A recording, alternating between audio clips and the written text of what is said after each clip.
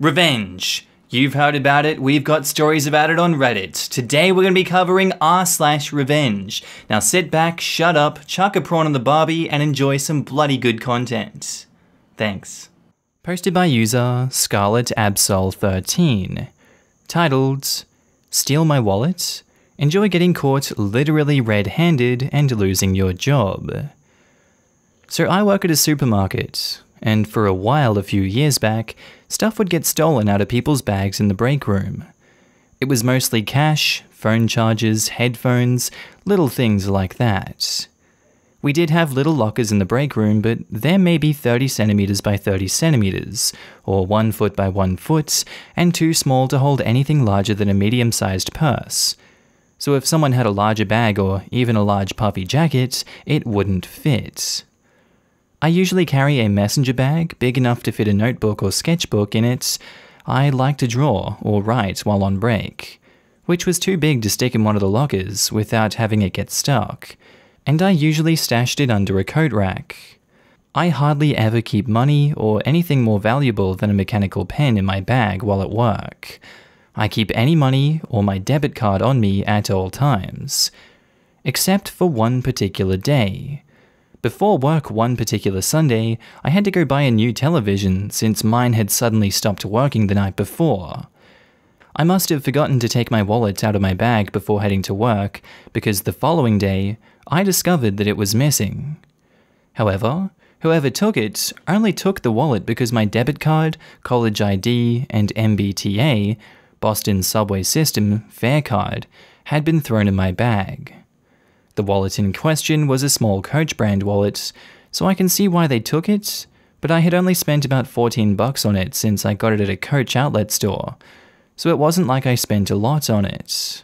As annoying as it was to have my television die in the middle of playing an online video game, thankfully on the Switch, so I could at least finish the match that I was in, because I had to buy a new television, I had spent the $150 cash that I had been keeping in my wallet up until that point.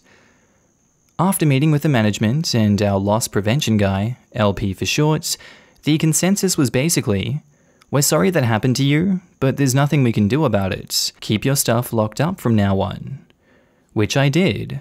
I started locking my bag to the coat rack with a bike lock.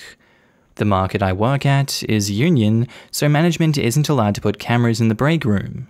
So I talked to our LP guy about it a little more, and asked him if I would get in trouble if I were to put a prank wallet filled with glitter and powdered food coloring in my bag. And he said not at all. I also went to the union steward about it, and he also said that I wouldn't get in trouble, but also told me to be careful. So I put my plan into motion. I bought a fake Coach wallet that cost more than that one that had been stolen, go figure, some edible glitter and powdered red food coloring. I sewed a strip of elastic into the opening of the wallet. The wallet had a zippered pocket for money and cards, then stuffed it with as much of the glitter and food coloring powder as I could, so that when the wallet was opened, all the glitter and food coloring would pop out all over the hands of the person who opened it. I then planted it in my bag and waited. I didn't have to wait very long. A few weeks later, I heard from our LP guy that a cashier had been going through people's bags again and fell for my glitter bomb wallets, hook, line, and sinker. Tried to then wash the glitter off her hands, which activated the powdered red food coloring. She then freaked out when it stained her hands bright red and went to management about it. She wanted the person who planted the wallet to get in trouble for it, but since it had been within other workers' personal belongings, and the wallet wasn't harmful or illegal, there was nothing they could do to the worker who did it. The girl ended up getting fired for openly admitting to going through people's bags for money and other valuables, and ended up throwing 2 other cashiers under the bus for stealing from people as well. They were fired shortly after. I did get spoken to by management after the fact, since they knew that I had planted the wallet in my bag, but the discussion was more or less, we know the wallet was yours, we didn't tell the person who tried taking it that it was yours, and we're not going to tell you that you can't do that again. Our next post is by user Internal Researcher 8, titled, Park in 2 spaces? Enjoy waiting to get back in your car. So I went out to eat at a local fast food place before going to work. When I arrived, the parking lot was full except for one space, but some inconsiderate buffoon had parked across the line. I wasn't about to make myself late waiting for another space to open up. Thankfully, there was enough room for me to pull into this last space, which was next to the driver's door of the other car. My driver's door was next to the curb, so I had no trouble getting out. While I was inside waiting for my food, I'd already ordered, a woman came inside upset that someone had parked blocking her in. The management went outside with her to look. While they were out there, my order was cold, so I took my food and sat down to eat. My table was right next to the door. They came in, I heard the manager tell her that there was nothing he could do because the other car is clearly parked in a single space, and she proceeded to go table to table, asking whose car that was because she needed to leave. For some odd reason, she never stopped at my table. After asking at a few tables, she gave up and went outside and sat on the front of her car. After I finished my meal, I walked out, got in my car. As I was walking to my car, I heard her on the phone, talking presumably to her boss and telling him that she was going to be late. I just drove away without even acknowledging her. Edit. A common question in the comments was, why didn't she just get in the passenger side and slide over? 1. Very large woman. 2. Compact car. 3. As I walked past her car, I saw that it was rather full of clutter, so no room to even get in the passenger side, let alone move across. And our next post is by user TheCuntHunter6969, titled, Unwilling to Pay? Let them eat semen cake, ew. So I'm a 17-year-old web dev who can make basic websites and stuff to earn money for video games. The job's pretty easy for the pay. I get picked up by some local bakeries so people could pre-order cakes and stuff online. I took a few hours to puke out a functional backend and a day to make it all pretty. Thanks, Bootstrap. I had agreed for RS 700, basically $10, which is insanely cheap even for India. But all I need is video game money, so I'm good with that. When I'm done with the job, they needed to purchase the domains and a server, which I explicitly told them. You pay me 10, and I use another 10 to buy a domain and 5 to rent servers. They give me 15 so I could set their stuff up. Once the website was fully operational, I asked for my money, but apparently they didn't want to pay because if I wasn't hosting the server anyways, why do I need compensation? You know, because apparently time has no value. The thing was, I could still access the server as I had the credentials for the server. So I go home, log in, and make one tiny change. The way the website works is that there's a customer page which shows you your orders, and there's a page for the store owners to see orders, payments, etc. Here is what I did. I added a small inconspicuous may contain semen warning in all product details. In the page where it shows your order confirmations to the customer, some options are changed with semen, so like semen frosting, by random. The website went down in about a week, and they're back selling on Facebook, lol. Guessing someone complained or something. Our next post is by user Chicken Fashion Show, titled, I did to my neighbor what they did to others. To start, I bought a house with the intention of doing a flip. When I moved in, the self-appointed block captain let me know who they were the first day. Sadly, they were my next-door neighbors. I tried to be friendly, but listening to them, I realized how horrible they were, and tried to still be civil. My significant other kept saying, just wait for it to be our turn. They bragged about, through their contracts with the city, forcing people to make improvements on their houses, getting undesirable renters out of the houses, and just harassing people in general. As I worked on flipping my house, the wife became a worse thorn in my side. To start, she demanded I put up a fence so people would quit cutting through my yard and scaring her. Then, Her and the husband demanded I take care of the weeds in the yard, or they will do it and bill me. After a storm, a tree scraped their shingles and they asked for $1,200 to replace them. The tree was there before I moved in, and by co-ed, they are responsible to cut back the branches to the property line. When I wouldn't pay, they had a relative jump my fence and cut the trees down. Did someone say tree law? Dude, you could get like treble damages for that. That's crazy. God, these people don't know what they're doing cutting your trees down like that. That's gonna cost them like $120,000, dude. Treble damages. Are you in a treble damage state? That's crazy. Anyway, needless to say, I began to ignore them, so she became a constant gnat and moved on to another target.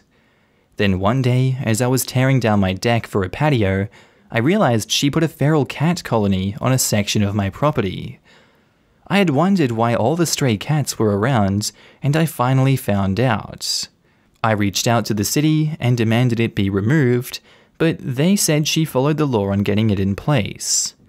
As I tried to get it shut down, she began unhinged behavior, from standing in her windows staring at me, yelling out the window at me, to hitting the fence with items to scare my dog. Here, my revenge started. I started by filing a HRO/harassment restraining order against the wife and had it granted ex parte with the evidence I provided. Of course, she contested as it was defamatory to her character. Before the hearing, the husband tried to physically intimidate me. So I filed one against him, and it was also granted ex parte.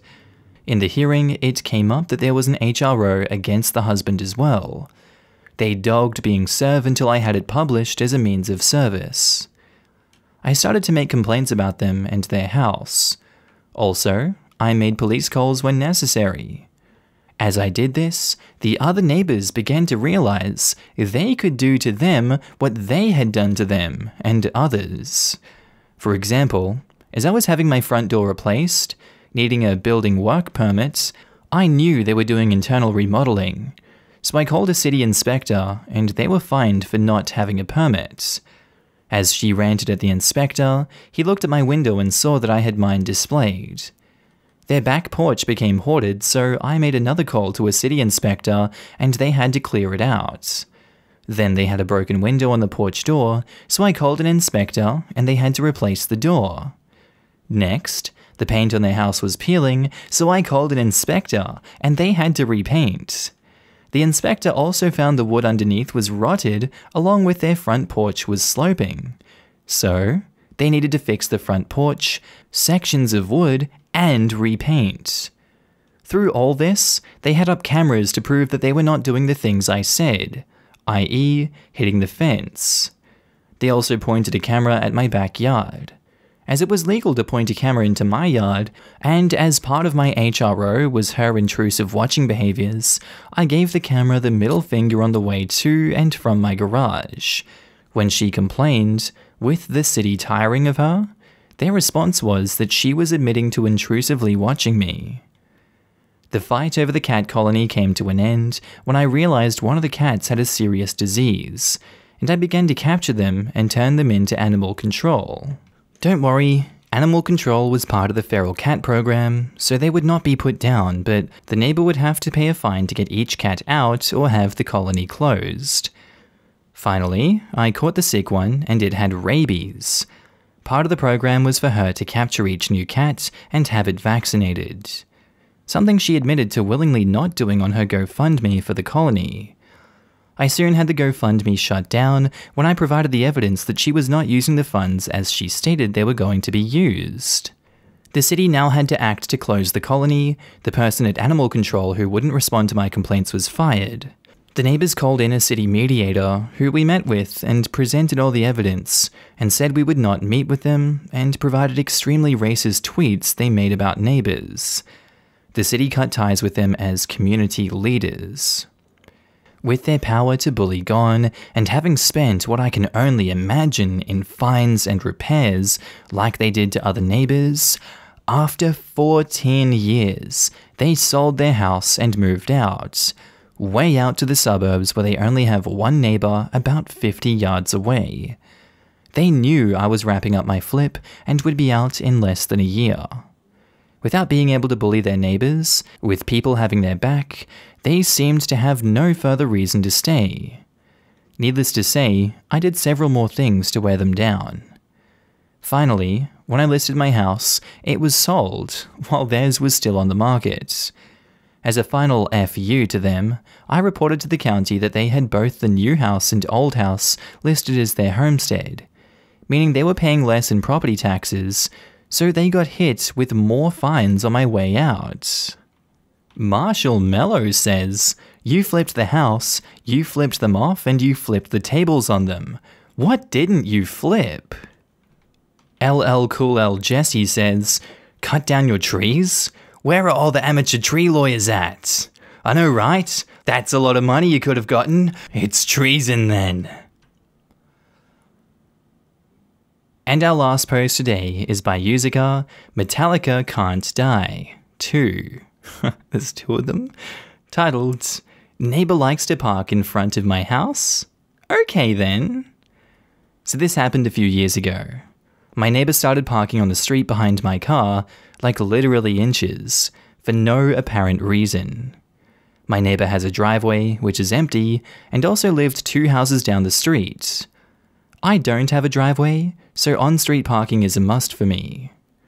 So, after a few weeks, I asked if it was necessary to park so close when there was literally no cars on the street for over a quarter of a mile. He said no, but there's no law against it, with a big shit-eating grin on his face. A few weeks pass by, and my car gets hit because someone thought there was enough room to clear as his truck blocked the view of my car entirely. I see this happen, but unfortunately can't get a model or license plate number. I find my neighbor's email address because I didn't really feel like talking to him and asked him again if he could just park further down the road, closer to his house. He replied, "Nope, suck on it." Okay, I had lived there for quite a long time and never had any issues with him or any other neighbor. I keep to myself, never make noise, don't have any noisy pets or parties, etc. His truck has his business name on it. I Google it and find out it's his own business. Lots of Yelp reviews, BBB rating, etc. All these links point to his website. I go to check out his website and it doesn't load up. I head over to Whois and see that the domain isn't even registered. I snag it.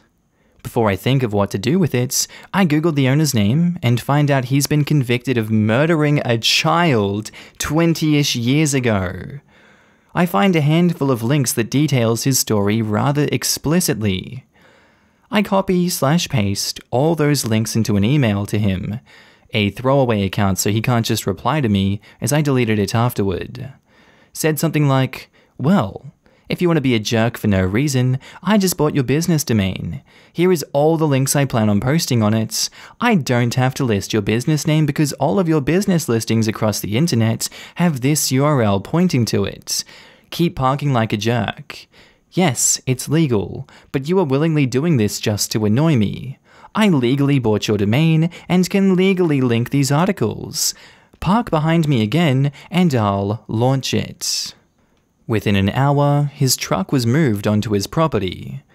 He asked me for the domain and I told him, when either you move or I move, I will hand it over. Until then, it will remain offline. And edit, only thing fake was the time frame. This happened last week, not a few years ago. He was originally charged with capital murder, but his lawyer convinced him of a plea deal for manslaughter because they have way more than enough to convict you of capital murder. Edit 2. For those saying this is fake, I'm putting my house on the market in 2 to 3 months. When it sells, I'll come back and post all the news articles, as I won't be anywhere near here, so doxing will be much more difficult. Well, if any of you guys want to keep up with that, go check out their username and follow their profile on Reddit. If you want to see this very real thing in 2 to 3 months, you are more than welcome to. Posted by user AnonymousAnnie5523. Titled, I help someone get revenge on their gold-digging ass of a significant other. This happened some years ago, but I was just reminded of it, so here you go, Reddit. I worked as a front desk agent in a large luxury hotel chain for some years.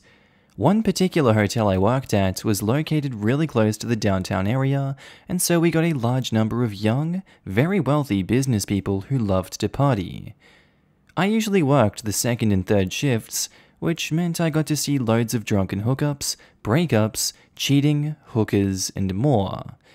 This particular one though, this is one I will never forget. I was working at the desk when a group of young, well-dressed men come walking in. They've all clearly been drinking, but aren't so drunk that they can't walk right and hold a conversation. One of them comes up to me and tells me that while he and his friends were at the bar, a woman was hitting on him, and even though he told her no multiple times, she wouldn't stop. So he and his friends left, and it wasn't until they got in the Uber that he realized he didn't have his room key anymore. He thinks she took it, and he's concerned that she may come up to his room. He asked that I deactivate his keys, and if she does come up to the hotel, to not let her in. When he was telling me all of this, it didn't sit right with me. He and his friends were all grinning about it and snickering amongst one another. Then he gave a clear description of her without being asked, told me height, body shape, hair color, and style, the kind of dress she was wearing, all while saying it in a mocking tone. Now, this could have easily been because he thought the whole thing was ridiculous or was too drunk to take it seriously, but it really didn't sound right to me. Either way, I did as I was trained in that situation. I pulled up his reservation, deactivated the keys as requested, made him a new set when he showed me his ID, and even offered to move him to a new room if that would make him feel more comfortable. He and his buddies all laughed a little at that, and he declined, took the keys, and they went to their room. About an hour or so later, the woman he described showed up. Now, by this point, my relief for the night had also shown up and was sitting at the front desk while I was in the back office counting down my cash drawer. I hadn't had a chance to tell him about the woman. Just as I'm walking out of the back office with my bag and about to leave, I see my coworker buzz the doors open and the woman comes rushing in, cuts through the lobby and down the hall to the elevators. She was barefoot, holding her heels in her hands, and knew exactly where she was going. I rushed up to him and told him that the man from before had told about her. My coworker looked at me confused. He then pointed to the screen that had the reservation pulled up and told me that when the woman arrived, she went to use the room keys and they didn't work. So he asked for her room number and last name. She gave both and her name is on the reservation.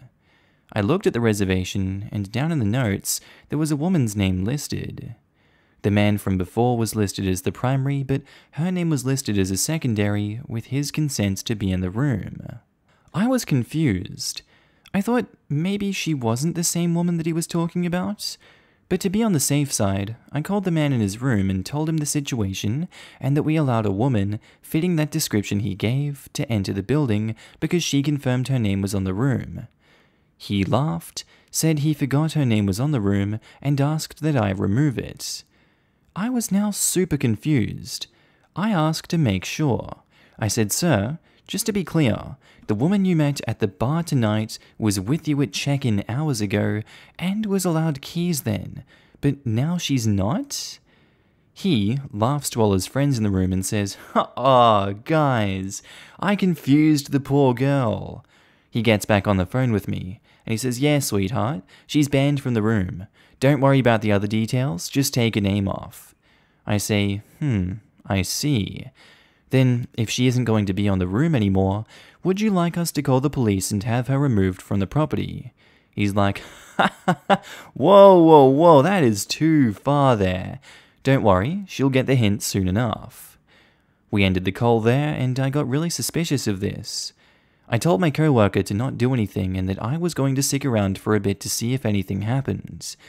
A short time later, the woman came off the elevator, pouring tears, sobbing while on the phone with someone. She sat down in our lobby, and my coworker and I tried to look busy while eavesdropping hard on her phone call. She was sobbing on the phone to her mum and sister. From what she told them, she was invited out to spend the week with her boyfriend, meeting all of his college buddies. This being their first night, they had all met up for dinner and drinks. After a bit, she went to the restroom, and when she came back, she caught her boyfriend hitting on another woman. His friends all bet that he wouldn't do it. When she confronted him, ticked off, he called her a bunch of names and humiliated her in front of his friends and the entire bar. All of his friends joined in on the mocking her, and he threw in her face that she was nothing without him, and dumped her right there. He and his friends then took an Uber back and left her stranded at the bar with no money and no way back. She then had to use her phone's GPS to walk back to the hotel from the bar, barefoot. She had heels, and walking 2 miles in those was not going to cut it. She was asking her mom and sister for help, as he wouldn't let her in the room to get her luggage or her wallet. My heart broke. I felt horrible. I helped this guy treat this poor woman like crap, and now all he and his friends were up there laughing at her while she's sitting in our lobby sobbing, and with nothing. I went over to our snacks area in the lobby. I grabbed her a bottle of water and brought it to her. I told her that I couldn't help but overhear the conversation and was very sorry for her situation, and asked if she would like us to help. I informed her that if he was keeping her from getting her things, we could call the police and have them force him to hand over her things so that she could leave if she would like. Or, if she wanted to let her mum or sister pay for a room, we would be very happy to give her a very low rate in a room far from him. She thanked me, took the water, and tried to calm down and talk to me about what was all happening and what her options were. Eventually, we decided on her staying in the hotel for the night and figuring out the rest in the morning. As we make it to the desk, she asks me to try and run her credit card to see if it has enough on it for another room. I asked her what she means by another room, and she tells me that she's actually paying for the room he's in, that his name is on the room because he booked it, but it's her card paying for everything. This intrigued me. I asked why she was paying for the room if it was in his name. She told me that she's the one with a job, not him, that he hasn't been able to find a job in his field since graduating from college and is essentially living off of his parents' money. But just after they started dating, his parents cut him off, so he's been living off of her money. That's why she was so upset and confused by how he had been acting all night. He was sweet and doing everything for her back home, but since he met up with his friends, he did a 180 and hasn't been the same guy the entire time. I wanted to tell her that it was obvious that he was using her for the money, and that he probably would blame his friends for all of this, and then try to get back with her later on. But I doubted that she would have listened to me or cared for a complete stranger to butt in on her personal life like that. So, instead, I offered up a sweet piece of revenge. I informed her that, considering that she's the one paying for the room, if she can confirm that it's her card on file with some sort of photo ID and verify the last 4 digits of the card number, that's honestly all this hotel company required, then she could, if she wanted to, kick him out of the room and keep it all to herself. But, considering how poorly her night has been, if she were indeed able to prove that she is the one paying for the room, then I'd be more than happy to provide her the biggest luxury upgrade we offered at our property. Largest suite we had, full hotel amenity access. I would even have my coworker fish out a bottle of champagne and some fresh strawberries for her to have her sent to her room. All free of charge. She was taken aback by the offer and was very sincerely tempted. She looked like she was about to say no. Then I told her that since she would be upgrading her room, that would require moving her things from that room into her new one, which meant the room that she's currently listed in would need to be vacated immediately.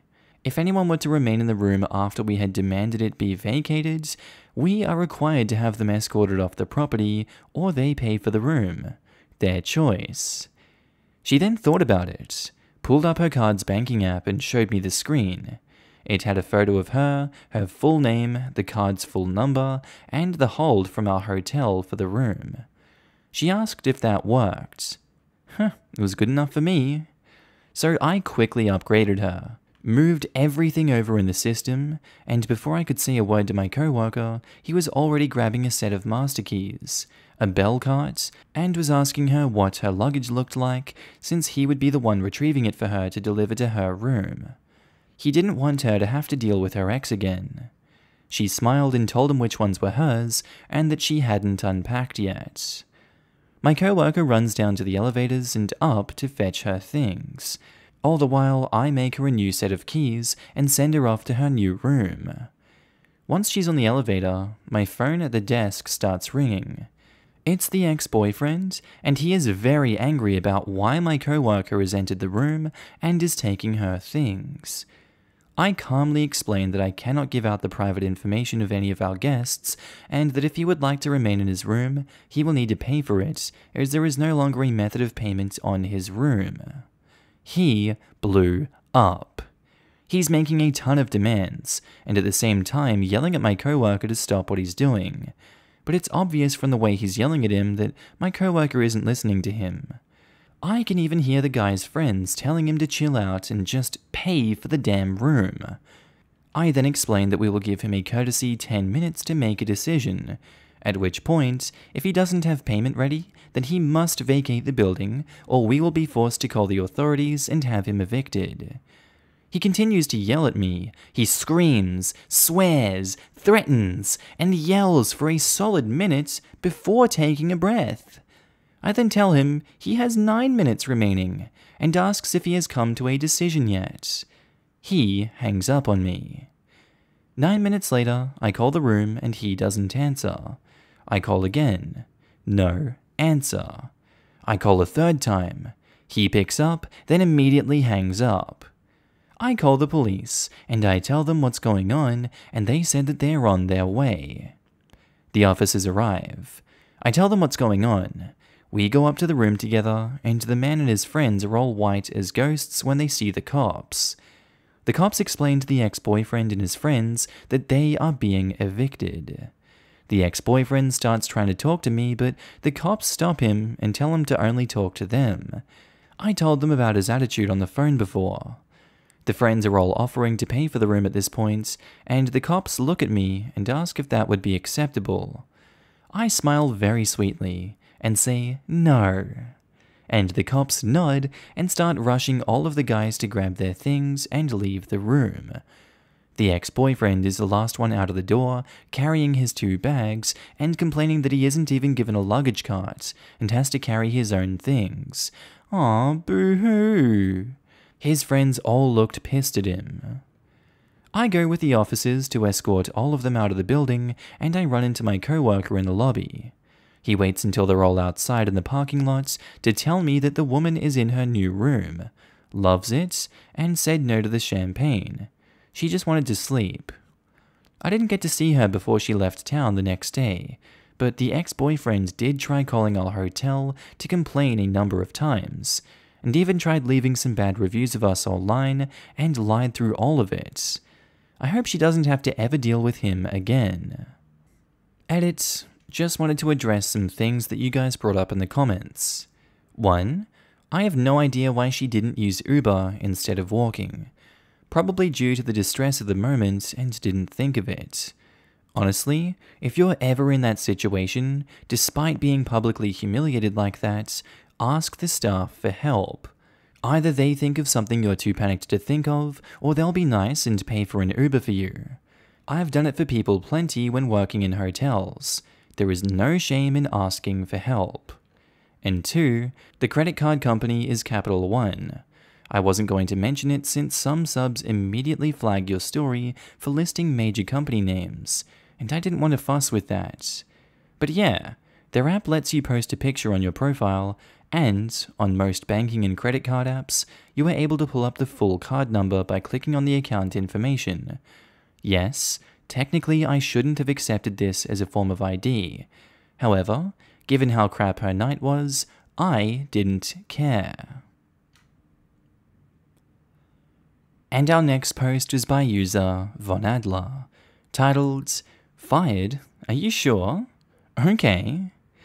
Note 1. This story was told to me by a friend and is about her father. I won't be able to answer many follow-up questions.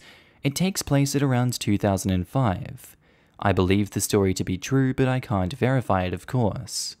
And note 2, this happens in Sweden, where there's no at-will employment. Once an employee is past the initial 6-month probation period, you can't fire them without a cause, which also requires an established paper trail. And note 3, I am not a native English speaker, and professional terms may be wrong. I am happy to take any corrections. So, my friend's father, since retired, was a mechanical engineer.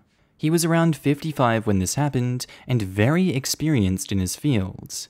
In fact, he had some skill sets that were close to unique to the extent that you might be able to replicate them, but at extreme costs. We are talking multiple people from multiple companies from multiple countries, taking weeks, if not months, to get up to speed with specific projects to do the same thing.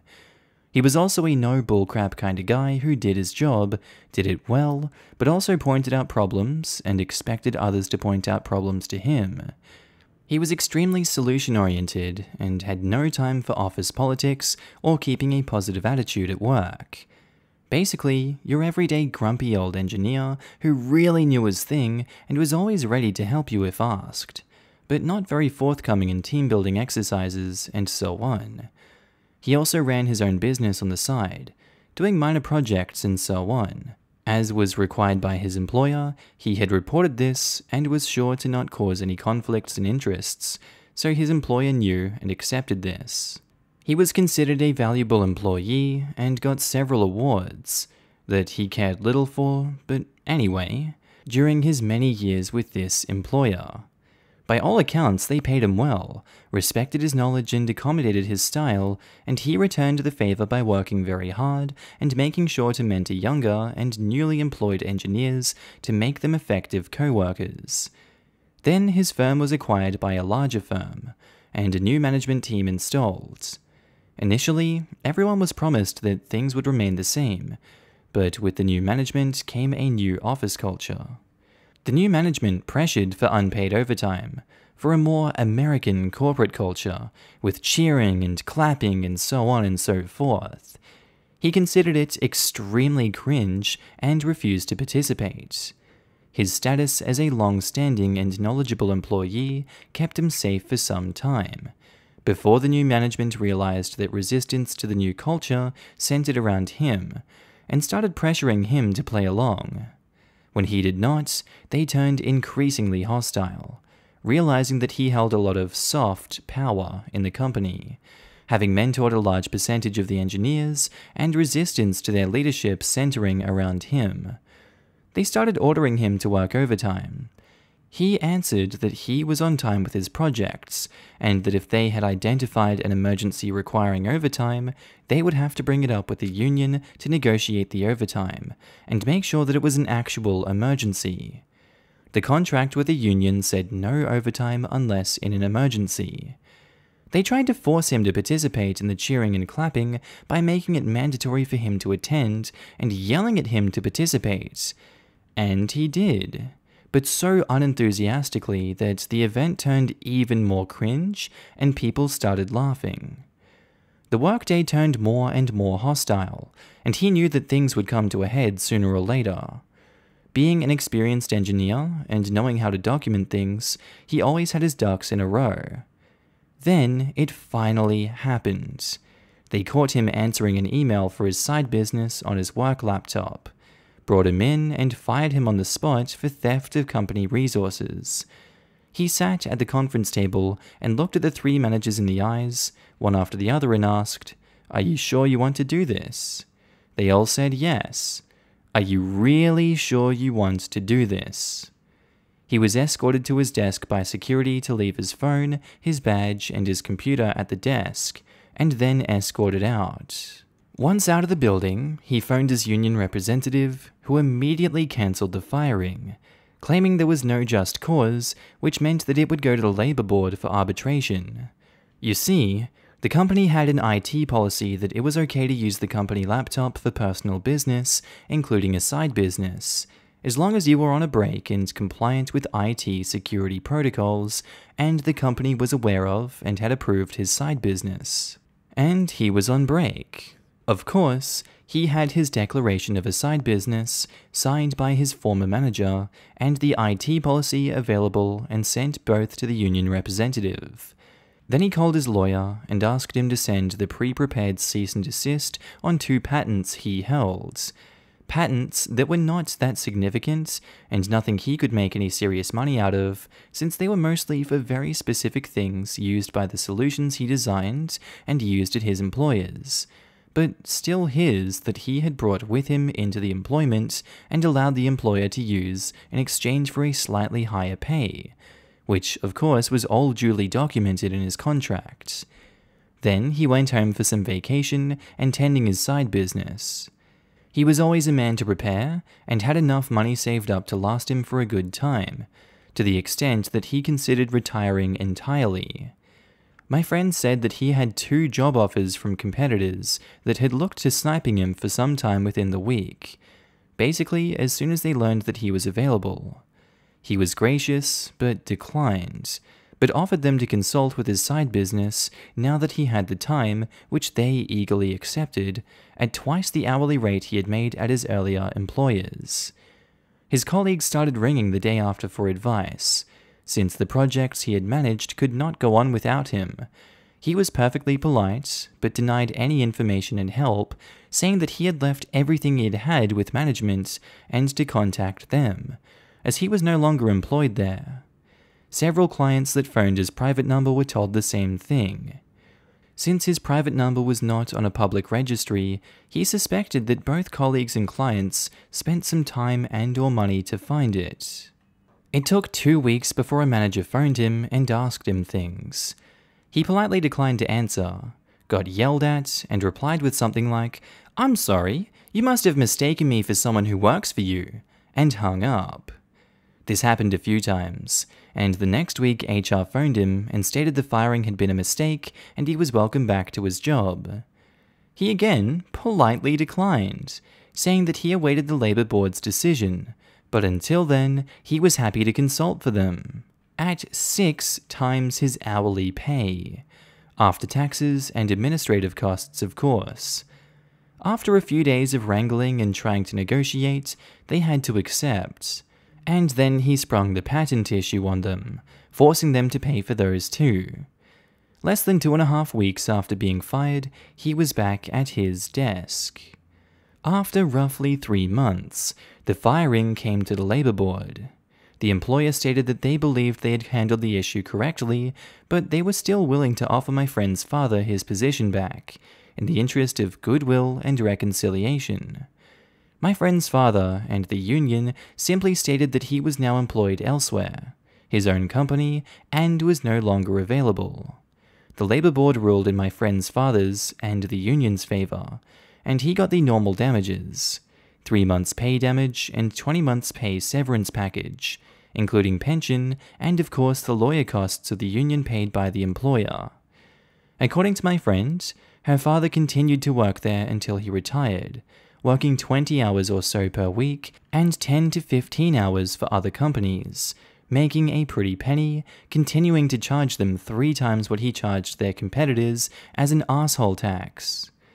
The managers were not fired, but they were moved into their own group apart from the rest of the department when it came to bonus calculations and the costs of her father's consultancy fees, and the costs of the Labour Board arbitration were budgeted there, meaning that they were constantly over budget and thus ineligible for bonuses for several years, which was a decent percentage of the incentives at that company, making at least one of them quit.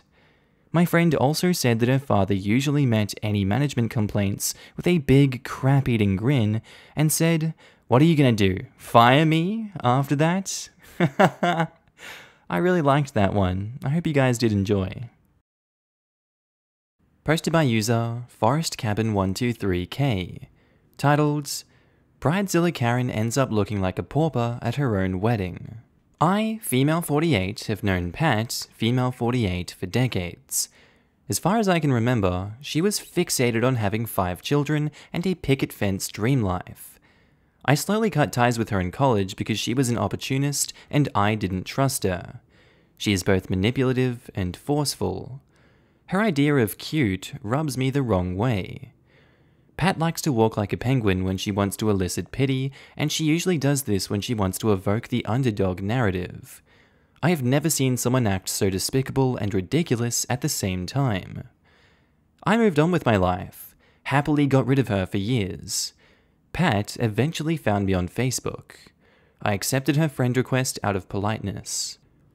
Pat has become the epitome of a permissive mother. Her 5 kids do as they please, and she never calls them out. She tried to force a relationship between me and her daughters, and made them call me auntie. Pat tried to drop them at my house uninvited. Her phone calls were insistent. She tried to monopolize my time, and she began to show up at my job. I created some boundaries, so she tried to find loopholes. It was a nightmare. My husband and I hosted a party for the community center, not the real name, and its new members. The community center is actually a very informal initiative, and my husband and I mainly serve the homeless population. We prefer to help strangers instead of catering to potentially narcissistic acquaintances. We don't mind lending a hand, but we have encountered truly dishonest choosing beggars. There are other services, like one of the members who helps women get their wedding and prom dresses for free. The community center location headquarters is actually a farm owned by an elderly couple. There is a barn, a venue, and a very nice green field with an artificial lake and some fowl. They charge us for the use of their facilities, weddings, etc., but not for community-oriented stuff. Pat had always been salty at her husband for demanding that she go back to work after baby number 3. In the meantime, he worked 3 jobs. She demanded he get her pregnant to fulfill her dream of having 5 kids. He didn't agree because he was already nearly 45 and felt like he might never be able to retire. She got away with bringing new babies into this world anyway. Her fascination with being pregnant comes from all the attention she gets. She had at least 1 miscarriage in between each kid. Pat latched on to our group. She never missed any of our activities. I hated having her in my house, but it was an open invitation that included virtually everyone, and she was very active as an event organizer. I didn't like the way her kids behaved. We have a designated area for parties and entertainments, but her kids ended up inside my bedroom. We ended up having to keep watch of them and enjoyed 0 of our own party. I called her days later to get my point across regarding their overall behavior, but she completely cut me off and began talking about herself and said her kids wanted to come visit again and use our pool. I never answered that. I didn't want to say no, I will not have your brats over. She also called me as summer was approaching specifically to let me know her middle daughter was bored and wanted to spend a week at our home. I politely declined, citing that me and my husband have to work and cannot entertain guests. Pat paid no heed. Her kid called me on the weekends, calling me auntie, and attempted to coax me by saying, "Mum says you invited me to spend summer with you." I quickly clarified and offered an explanation to avoid hurting a kid's self-esteem. Never mind, her daughter just hung up on me. Pat's Facebook also showed some red flags. Some cryptic rants here and there were visible, along with friends' comments and complaints on how she asked a particular person to watch her kids only for a couple of hours, and ended up leaving them all day. Another of her friends criticized her girls' night out because Pat had just asked them to be patient and wait until she could pay back some money that she owed them, yet she had money to spend on Friday night outings. I thought that those very public comments on private matters were more like a cry of lost patience. Unpleasant things began to happen, like the time she volunteered to wrap the Christmas presents for underprivileged kids. We all wanted to create a mix of less costly gifts with really nice ones. Surprisingly, some nice and eye-catching toys and games were missing, but turned up under her Christmas tree, courtesy of her mother-in-law's Facebook posts. No one could prove anything, but it was hate-inducing. Or the time my daughter called me in tears to pick her up after she attended Pat's birthday party, Casey. My daughter had been ignored all night because she didn't gift her the expensive gaming stuff Casey practically demanded. My daughter did ask, but I said no. We would buy her a very nice and thoughtful present according to her taste. So when I went to pick her up, my daughter was sitting alone in the living room while Casey and her friends stayed outside. Stories about Pat and her family multiplied. The owners at the farm, of the community center, decided to keep their gates locked until they had guests or events because Pat got in the habit of driving in whenever she pleased, and it was either her kids screaming and disturbing ongoing weddings, throwing rocks at the koi in the lake, or harassing the geese in the yard. Or how she stiffed another soccer mom with a lunch bill and then pulled the struggling financially card. Or how other parents hated her because she created unnecessary hostile competition. When my daughter turned 13, I allowed her to wear my grandma's ring. It's not an expensive piece of jewelry, but it's vintage and girls nowadays want to look boho. My granny gave it to me when I became a teenager, so I passed it on to my kid so she could wear it on her birth week. It was weird that she became quiet and distracted after that. She also didn't want to go to school, and my husband and I became suspicious. She never opened up, and my kids had no clue. We went to her school, but her teachers assured us nothing had changed in her environment. My husband and I suspected she was being bullied, but our kid gave us no tools to support her. My kid is very sunny and very compassionate. She has never had any problems with other kids, so I called her best friend's mum. Natalie, my kid's BFF, told us what was going on. Casey, Pat's eldest, and my daughter had become close. I knew this and wasn't too thrilled. I found the age gap, Casey was 17, not exactly inappropriate, but I'd rather see my daughter spend time with friends in the same age range. Casey is very beautiful and a gifted student. She is also very conceited. To make this short, she asked my daughter if she could try on the ring and refused to give it back. She later claimed that she lost it, but would look for it, so my daughter was distraught. My daughter kept asking for her ring, and as a result, Casey shunned her and spread the word that my kid was trying to steal her ring. Some kids at school took Casey's side, so now Casey just wore my kid's jewelry to school like nothing happened. If that doesn't qualify as taunting, I don't know what does. My guilt comes from not being able to get my daughter to open up and feel safe telling me the truth. I talked to her, and she burst into tears. I was both pained as a mother and furious that some teenage bear was doing this under our noses. I went straight to Pat's car after school. I asked to talk as Casey was about to go in. So I grabbed Casey's hand and asked to see her jewelry. Casey froze, and she tried to make a fist, so I became relentless. Casey yelled, "Mom!" and Pat struggled to get out of the car. I slid the ring off. Casey has tiny hands and wore the ring on her index finger. First, Pat yelled at me. After I confronted her with the engraving on the band, my grandma's maiden name, she argued that it was loaned to her daughter by my kid. Then she said she bought it. I paid no heed. I did warn them that I knew Casey had become an abusive friend to my daughter. Pat called me to tell me off. She said she was trying to raise an assertive young woman, and I had just messed that up by being overbearing. She never apologized for her thief of a child. Pat's husband, Hank, is what can be described as a doormat. Pat wore him down to a knob. He had no choice but to obey her to keep the peace. She was a bully who actively withdrew affection when he didn't follow her wishes, even in public. So she got kids number 4 and number 5 after a relentless campaign that included leaving him for 2 months. Her pregnancies were a nuisance because she expected to be treated like the only lady who has ever been pregnant. She strolled around in a wheelchair almost immediately after getting pregnant, and she would get very sick on weekends. So her kids were often sent to friends and family so that she could rest. Pat systemically bullied Hank. She would leave town and take the kids with her. Poor Hank would look distraught, drinking on his porch or just looking really lonely. This is how she got off the hook and was able to leave her job. Hank had virtually no voice, so he struggled to keep the marriage together. Everyone liked him, but hated her equally. Hank loved to talk to other people, but seemed concerned that Pat would be upset. Over time, according to my husband, Hank began to show signs of depression and mental distress. Our friend, Lena, runs the wedding and prom dress initiative. It's not complicated.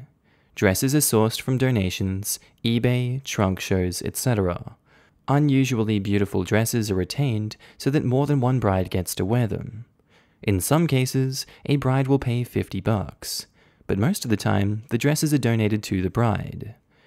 Pat was involved in this.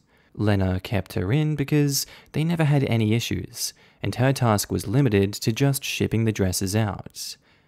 Pat decided to renew her vows, and her bridezilla Karenzilla attitude became the icing on the cake. For starters, she bullied another couple into giving up their wedding date at the farm because she needed her renewal to match her exact wedding date. They were not impressed with her harassment, so they booked another venue. As a result, the farm owners were ticked because Pat was already costing them money after she had successfully negotiated a cut in their rates because she couldn't afford it, but will repay by doing maintenance work around the venue. She never made good on her word. Pat became attached to a particular dress that was already assigned to another bride. Lena made it clear that she would need to pay for her own dress. So Pat played it cool and shipped the wrong gown instead. She was adamant that it was the right dress, despite all the notes on Lena's agenda. The other bride was truly gracious about it. She was obviously disappointed, but she never made a scene. What bothered me the most is that I picked that dress and bought it for $40 at a garage sale. Not my money, Lena's money. It was a vintage dress, ankle length, white with lots of lace, and a huge bargain. Again, when confronted, Pat did a Casey and used the "this is mine" strategy. We felt so bad for the other bride that we did our best to get her something nice to wear. The other bride was a true fighter. She had pulled out of welfare, earned her high school diploma, and was working on getting on her feet by trying to earn a certificate as an acrylic nail technician. So her reward was to have some Karen steal her dress? Pat never admitted to messing up, but just by the fact that she claimed it was her dress, we knew. Lena never allowed her in her warehouse again. Their last phone fight ended with Pat bringing up the other bride's past, like it mattered, and "this conversation is over, it's my dress and you are mistaken." That was weeks before the other bride's wedding. Pat went all out on her wedding decor. She spent way too much. She hired a caterer for some food, mainly mimosas and appetizers, but the wedding invitation included a request for specific dishes for her Sunday brunch wedding. Either she ran out of banquet money or was on a complete moocher mode. I picture the penguin walking upon practically asking everyone to supply her wedding reception grub, and I cringe. There is nothing wrong with potluck weddings. In fact, they can be a nice addition to a very cozy and family-oriented wedding reception. But don't you need to at least be close to your guests in order to ask for such a thing? Even I got an invitation. I told everyone I wasn't going because I was very uncomfortable being told what to bring, and was probably expected to give them a cash gift on top of that. Some of the older ladies in our group agreed. Some said they would not decline in advance because she's a bully and they didn't want a confrontation. Lena called me the night before Pat's re-wedding. Lena was there to close the Saturday night bingo, and Pat was awfully friendly, but that's what she does whenever things are going her way. Lena peeked into the garment bag and saw the exact same dress while Pat was caught up supervising the wedding decoration. The thing with Karens is that they expect everyone to suck it up or make their dreams come true, or they simply underestimate everyone and think we are all fools. Lena is a very straightforward person with a "so sue me" attitude. She told me that she would just ruin the dress. After all, it was hers, so she could do whatever she wanted. If Pat wanted to take legal action, and should things get ugly, she needed to prove ownership. However, the dress was the same. The marks inside the hem and the tags were the same. Even the tag numbers that were punched to identify each dress for logistics purposes matched. Pat had the dress altered. with some extra beading and dyed to a deep cream color. But it was obviously the same garment. Lena and I snuck in before the venue was closed for the night. All brides are allowed to stay in a small bedroom for a small charge so that they don't need to drive in on their wedding day. Honestly, the makeshift chapel was gorgeous. I don't know how she paid for it, but it was full of flowers and presumptuous details. I naively brought in some ink to spill on the dress, but Lena said she wanted something more awful, like a nasty surprise. Ink would be too obvious, and if she saw it ahead, she may be able to snag another gown from somewhere. No, the ideal thing was to have her trust the dress was fine. So Lena locked herself in a bathroom stall and completely cut out the back panel. She patiently put it back on its hanger and zipped the bag. We left through the emergency door with the back of the dress stuffed inside Lena's purse. I completely hate people who target and steal from anyone they, Pat and her kid, calculate to be in a weaker position. The wedding was scheduled at 9 a.m. Pat called me at 7 a.m., but I ignored her calls. I picked up by 8 a.m., both curious and wondering if she suspected anything. Pat was frantic. She was crying that her dress was missing by half. I purposely made her explain, being annoyingly dense and continually interrupting like she does and stalling the conversation. She asked me if I could lend her my wedding dress. I said no, sorry. She then asked me if I would help her get a dress. I was satisfied to remind her that the town's bridal shops were closed on Sunday, and the others that would be open were almost an hour away. The farm is already almost 1 hour away from our town. If Pat could get a shop to rent a dress, she would need to try the dress on and get it seamed. Even if the dress was ready to wear, it would easily take more than 2 hours round trip. She tried to ask me to go pick a dress. Who would pay for this? Even if a shop were open and I bought her a dress, it would add to the cost. Also, these shops were open at 10 or 9:30 at earliest. By the time they got to her, it would be time to wrap up the wedding because she needed to clear the venue by 12 o'clock for the next event. She broke down and mumbled some stupid stuff I didn't understand. So Pat hung up on me and called Lena instead. She asked Lena to bring her anything she had available. Lena and I ended up delivering the most outdated, moss-smelling, oversized dress. Pat's disappointment was a mix between angry and emotional. She also tried to wear her knee-length silk bridal slip as a wedding dress, but it was too obvious and it really looked cheap.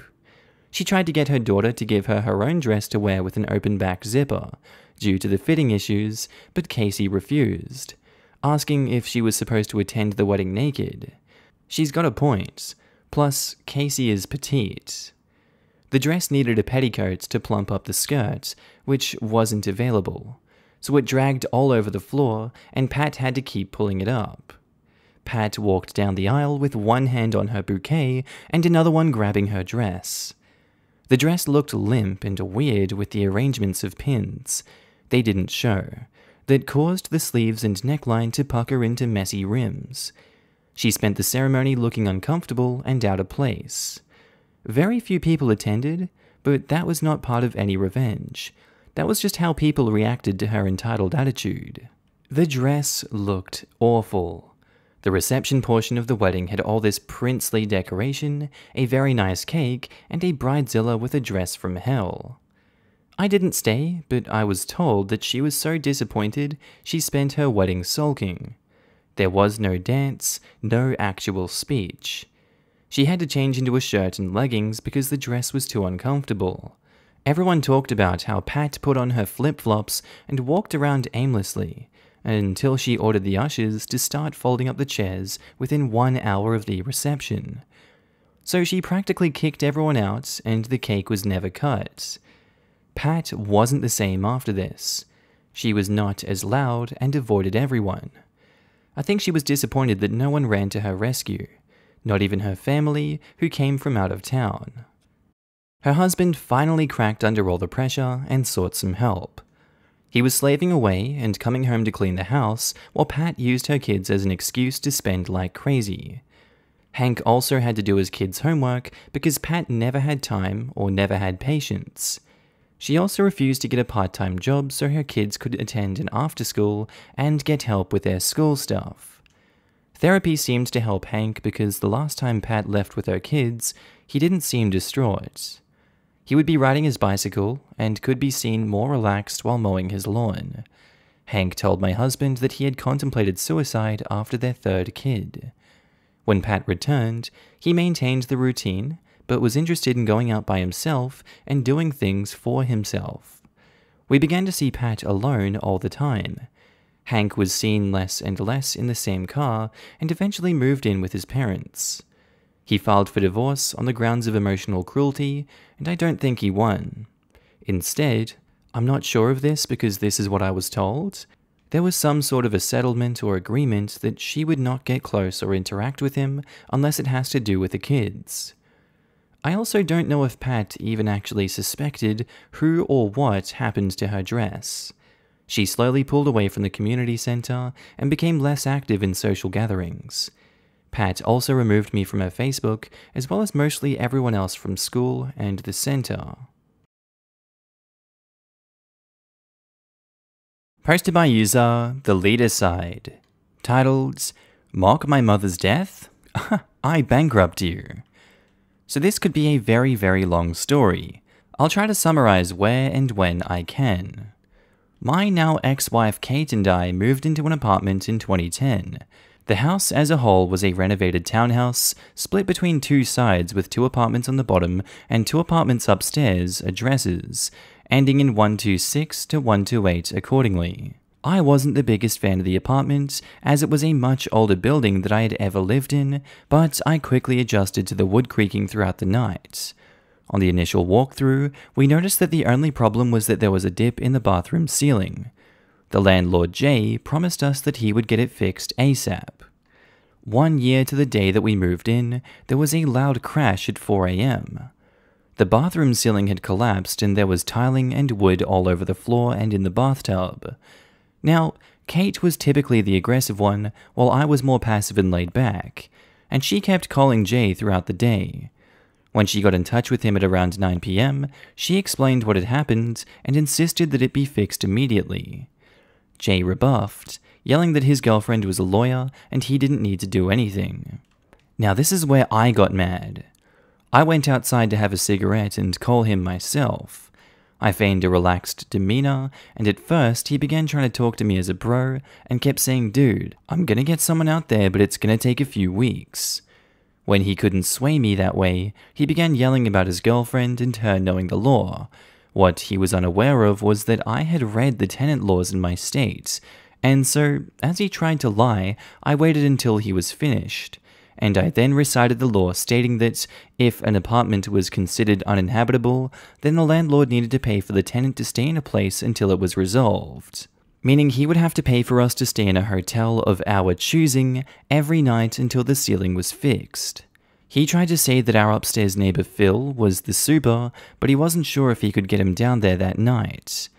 He placed me on hold, then came back a few minutes later and said that Phil and his girlfriend were out of state. I rang Phil's doorbell and asked, with Jay on the speakerphone, if he was assigned as the super. He laughed and said, "No." Dejected, Jay said that he would have people out there the next day. Previously, he said that they were busy for at least 3 weeks. There is more to this incident, but it leads to 2 conclusions. 1. If you're going to lie, then there has to be a consistency in your lie. And make sure that the people you lie to don't communicate with each other. And 2, this is where a feud started between me and my Kate versus him and his mother. She was the original landlord and gave the house to him so he could begin to make a side profit. Fast forward to a year later. Jay stopped coming to the house and his mum began doing the pickups.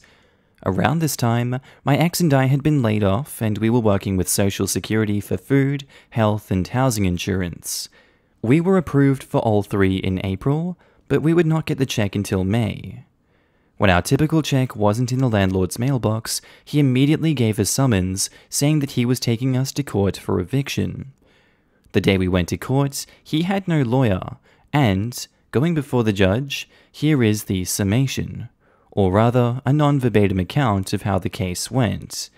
Judge says, "Does the defense have a means to pay within 90 days of non-payment?" And we say, "Yes, Your Honor," and hand over the paperwork, showing that he will be reimbursed for April and May. Judge says, "I see no problem. They are breaking no laws. Why are we here?" And Jay says, "Well, Your Honor, they have been bullying. I don't care. Unless they are breaking a law, then this case is dismissed." Suffice to say, Jay and his mother were not happy. Around this time in my life, things were tumultuous. My mother, who had been battling cancer for 4.5 years, succumbed to it in June. This happened at roughly the same time his mum came knocking, looking for payment. I explained that I would leave the check in the mailbox when we got back from the funeral home, and to please just respect my right to mourn. She took her fingers and began rubbing them together, pretending to play the world's smallest violin. I will never forget what she said next. "Oh, my mummy just died, woe is me."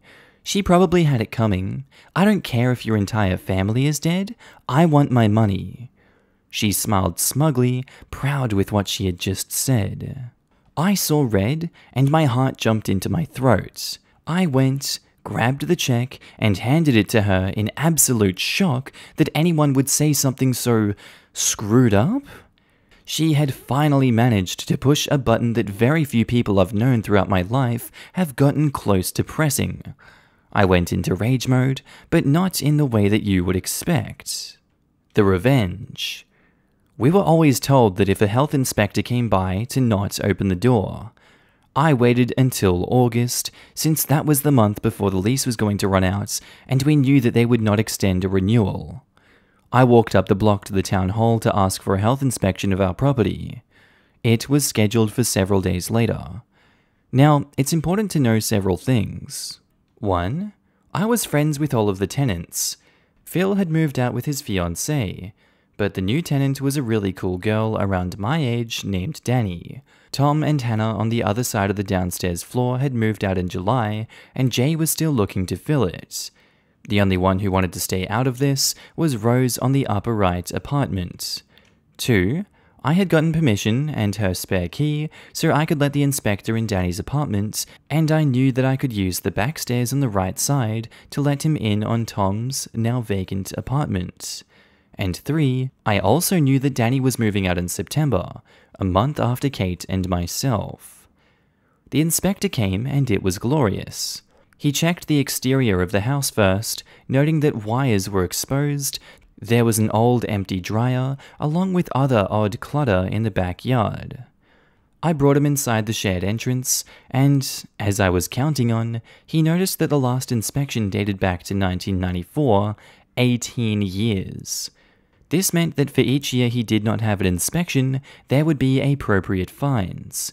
For our apartment, we had black mold growing in our bathroom, and the bubble in the ceiling had begun to regrow to problematic proportions. Upstairs, Danny's apartment was suffering from leaks in the ceiling, and it looked like her bathroom ceiling was also on the brink of collapsing. We then went to the basement. The boiler was on the verge of exploding. There was flammable items, along with gasoline and a pack of matches, sitting right beside it. 2 things that I did not know was, 1. The fire door that separated the 2 sides did not close all the way, rendering it moot, and to be honest, I had never heard of a fire door until that day. And 2, on the right, 1 to 8 portion, basement side, there was a toilet that had blown up. It had coated the surrounding walls, and the leakage prevented us going up to the floor via the right side. The entire time the inspector was photographing and writing constantly. We stepped outside, and he said he needed to come back. When I asked why, he said he had run out of space to write down all of the infractions. He had filled the front and had written an entire page on the back portion. I kindly and coyly asked, "Well, how much will it cost right now?" He scratched his head and said, around 20 to 30k from what I can see, but it's probably gonna be higher, as this house was never licensed to be split into apartments. I thanked him, and he was going to come back with the county inspector. We were gone when that took place, though I did ask him to send me a copy with a list of violations to my new address. So we moved out at the end of August, but I got the updates from Rose. Because he was the current owner, he owed all current fines, and no one new could move into the empty apartments until everything was up to code. Because 3 of the 4 were vacant, he was losing $4,500 in potential rent. He handed the property back to his mother and had to file for bankruptcy. Now, here's the other thing. Every time an old tenant left and a new one was coming in, an inspection was supposed to be done. Now that all of the financial burden fell onto her, they looked into the records, and she was fined for each time that she had broken that rule, $750 per. By the end of the year, Rose had moved out, so that place was hemorrhaging money. I sat back, proud of what I had done, and left it be. No, F that. I wasn't close to done yet. I felt like I had destroyed Jay, but my real target had always been his mum. I learned that she had 8 properties throughout 3 towns in my county. I went to each one, spoke to the tenants, and said that I was a concerned tenant from another property and asked if they had any problems in their apartments. Every person I asked described the apartment in very poor to intolerable levels, and that the mum was effectively a slumlord. She would ignore problems unless someone turned to litigations. She was threatened that they would summon the inspector, or, more often than not, the people would move out. She would refuse their deposits and sink those into cosmetic repairs so that the apartment looked nicely furnished. People rarely fought back because she knew that the occupants were upper lower class minorities. So, being the concerned person I was, I went to the inspector of the other 2 towns and asked for an inspection to be done with at least 1 tenant, if not more, and would be awaiting the inspector when they came. Turns out that she faced pretty much the same infractions on every apartment she owned. It turned out she actually had 12 apartments, but I initially only knew about the ones that fell within my county. The remaining properties in the next county over were given a mysterious heads up to perform a surprise inspection. From what I can tell, Jay's mum had been in the landlord business for about 35 to 40 years, and that collapsed quickly. Since we moved literally 1 block down the road from our old one, 54, I got to see Jay lose his primary source of income and have to claim bankruptcy, but also saw that his mother was also trying desperately to find a buyer for all of the apartments so she could pay off the fines. I learned 2 years later, in 2014, that she too had to file for bankruptcy. Jay and his mother camped out in front of our next apartment 2 days in October of 2013 before she filed for bankruptcy. I'm guessing that was to scream at me and or Kate. So I called the cops and said that there were strange people standing in a no parking zone and they kept looking up at the 2nd floor. A cruiser swung by and told them to leave. I know I should have used the 2 months I spent monitoring everything to find a new job, but this was the one and only time I wanted to cripple a person where they hurt the most, their wallets. I think I got my point across. None of this would have happened if you had just fudging fixed the ceiling before it collapsed, Jay. Edit. I did some editing for clarification purposes, but I wanted to thank you all. I never expected to have anything I posted get anything other than a few hundred likes. I'm especially grateful for those that gifted me awards. Thank you so much. I wanted to clear up a few things that people have frequently left comments about. 1. I was always taught to use wit versus physical confrontation. What she said to me was a sucker punch, and I was already in a state of shock from holding my mum's hand when she took her last breath, asked to write a eulogy, and create 2 memory boards. I was already on autopilot when she said what she did, and the way I reacted was more me disassociating than anything else. If it was after the ceremony, I may have punched her until she was unable to stand up, whereupon I would continue to pummel into her until someone pulled me off. She reminded me a lot of Professor Umbridge from Harry Potter, both in her mannerisms and attitude. 2. Why did I not go outside when they camped in front of my new address? Well, 2 reasons. The first one being that the full brunt of my revenge had not fully played out yet, and secondly, because I hoped that the cop would give her a ticket. If he did, it was a little bit less money she would have, and she would know that I was the one responsible. 3. Did they know it was me? Yes, they did. I called Jay for the deposit back after the 90 days were over. You need to allot the landlord 90 days to pay you. I knew he wasn't going to, though. When we left, I went around every room and took photos of every angle. I also had a friend, Justin, who did the same with his camera. Like a good tenant should, I also asked for the inspector to take photographs to show that we had caused no significant damage. When Jay told me that we had messed up the walls and the wood was warped, I responded with, "That's not what the inspector I called in said." He immediately hung up and blocked me. I lost the deposit, but it was still completely worth it. And 4, on an unrelated note, and on the much more petty side, before I moved out, I would go to the front lawn where he had put the sign saying that there was an open apartment, Tom and Hannah's, and put down his phone number. Each night, I would use a marker to change the last 2 numbers. The modification was noticeable if you walked by during the day, but since I had the same marker and color, then if you were driving by, you couldn't really tell. Every few days, the sign would be replaced, and by the next morning, the modified number would be back. Even once we left, Jay was still not taking the whole "cannot rent until building is up to code" seriously, and so he was still putting up the signs. Since I was still in vengeance mode and I lived on the same block, I began to not only change the number, but I also began printing out signs that read, "You do not want to live here. Trust me." Signed, "Your friendly neighborhood tenant." That lasted until he took down the sign for good around November? Posted by user AE2AW, titled, "Hippity hoppity, this is no longer your property to manage." After graduating college, my girlfriend and I moved to a new state where she was accepted into an engineering program.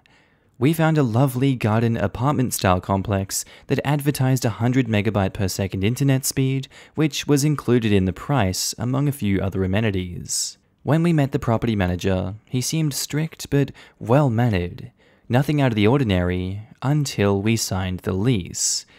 The first problem. Suddenly, walking into his office was not allowed without an appointment. I had to come by to ask a question.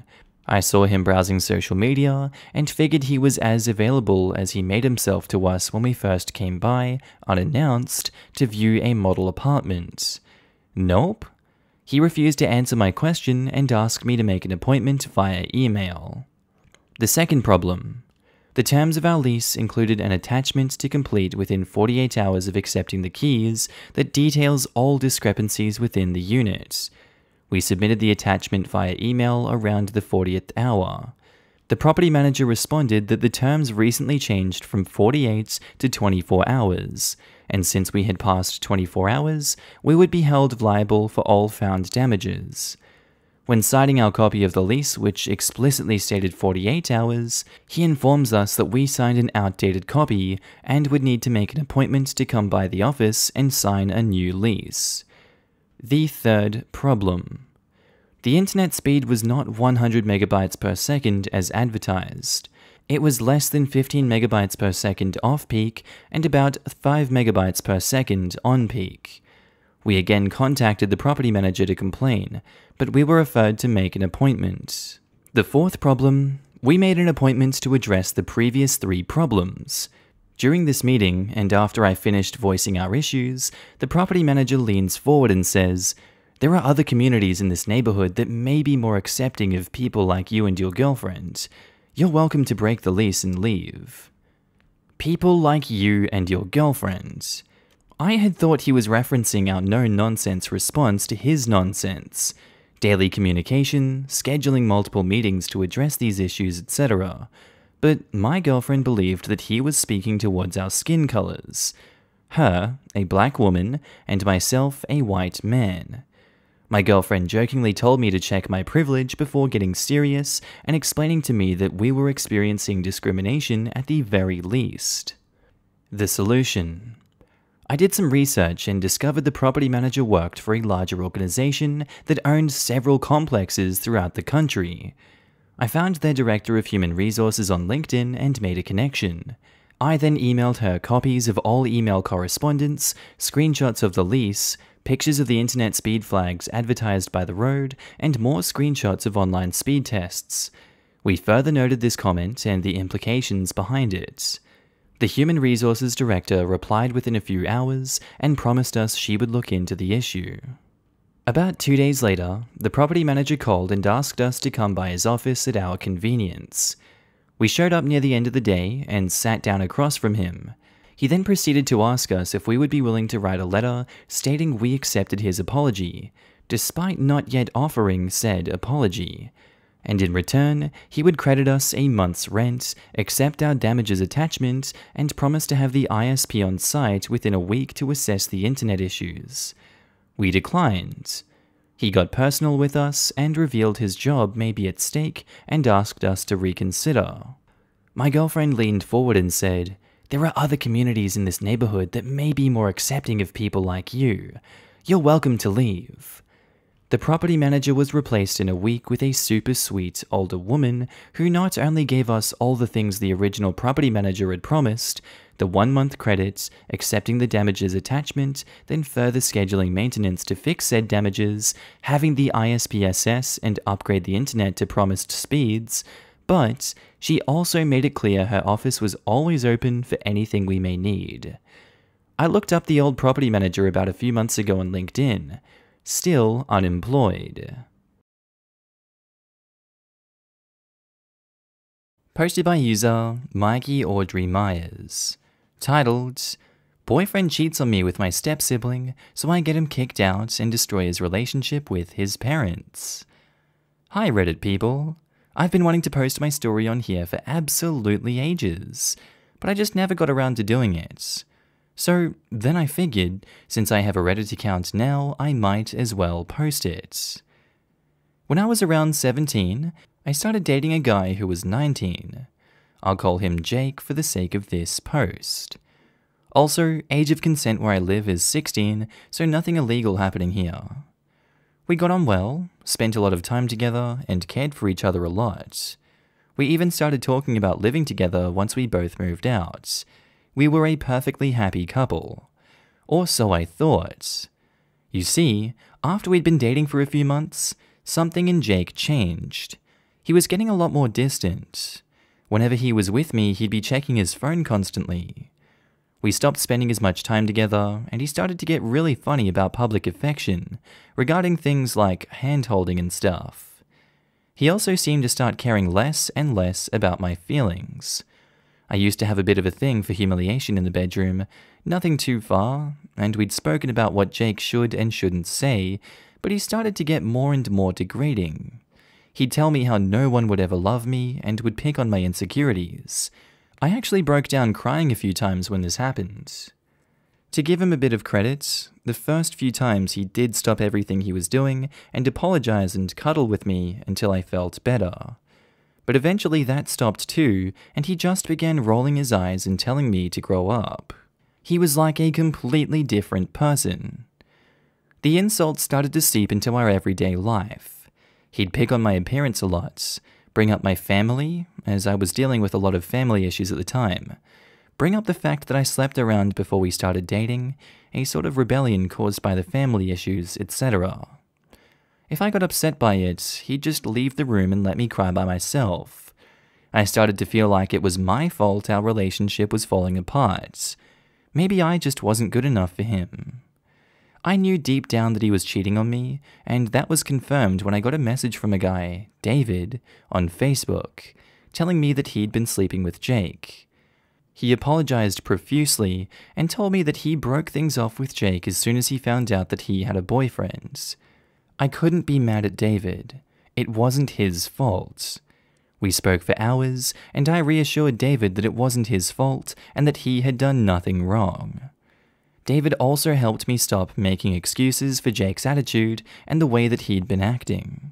He was a godsend. The thing that truly broke me happened not too long after the cheating was discovered. We'd been arguing a hell of a lot more. Then he decided to do something absolutely unforgivable. You see, I had a strained relationship with my father for years. He would cheat on my mother constantly, and eventually he settled down and had kids with a girl he'd been seeing behind her back. He did try to have some sort of relationship with me till I was about 13, 14-ish, and then decided that he didn't love me as much as his other kids, and we stopped any and all contact. It broke me, and it still hurts to think about to this day. Anyway, Jake went out of his way to find one of my step-siblings online and slept with them. He bragged about it the next day, and my step-sibling actually posted online about what had happened, and I received a bunch of messages from their friends telling me how I had deserved it. This was probably the lowest point in my life, and I hated myself, partly for allowing it to happen, and partly because I had started to believe what they were saying. My only solace during this time was David. I didn't want to burden my friends with my problems, and David was one of the only people who knew firsthand what Jake was like. We spoke for a few weeks, and eventually, talk turned to revenge. I had tried calling things off a couple of months prior due to Jake's awful behavior, but he started with the apologies and telling me he didn't mean it, he'd never do it again. He even spoke to some of my family members who, unknowingly, pressured me to get back together with him as we were such a sweet couple. I hadn't wanted to tell them the real reason that we'd broken up, so I kept the details pretty vague, though I'm pretty sure some of them had seen my step-siblings post and knew why I didn't want to be with him. After weeks of talking and planning, I had finally had enough and decided to do something about it. My father wasn't exactly a rich man, but he worked a pretty well-paying job and earned enough money to live fairly comfortably. He had begun spreading rumors around when I was younger, during a custody battle with my mother, that he had set up a trust fund for me and there was enough money there to get me set up in my own place when I was 18, plus a bit extra. I knew that this was absolute bullcrap. He tried to get out of paying child support all the time. Of course he'd never set up a trust fund for me. However, Jake didn't. We had never spoken about it a lot, but he'd heard the rumors, and I just always say what I told you folks.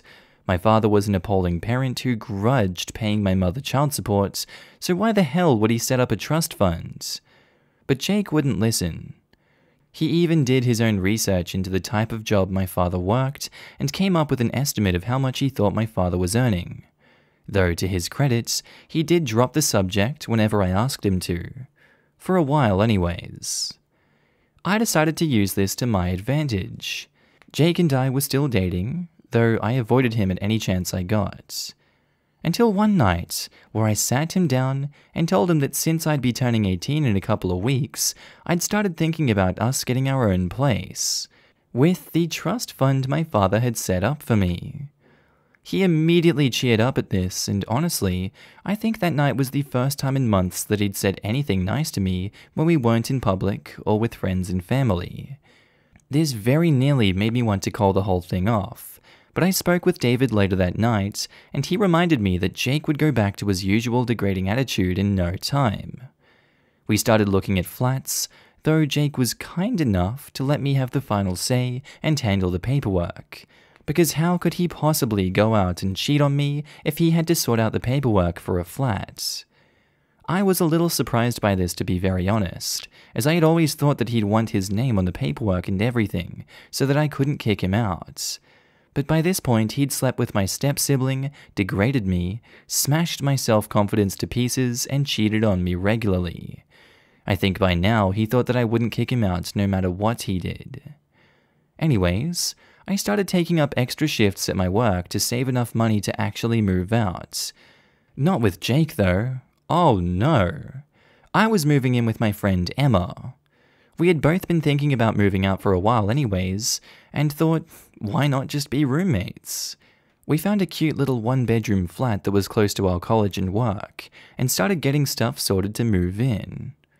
I also didn't want to bring any trouble to my mother's door if Jake started kicking up a fuss.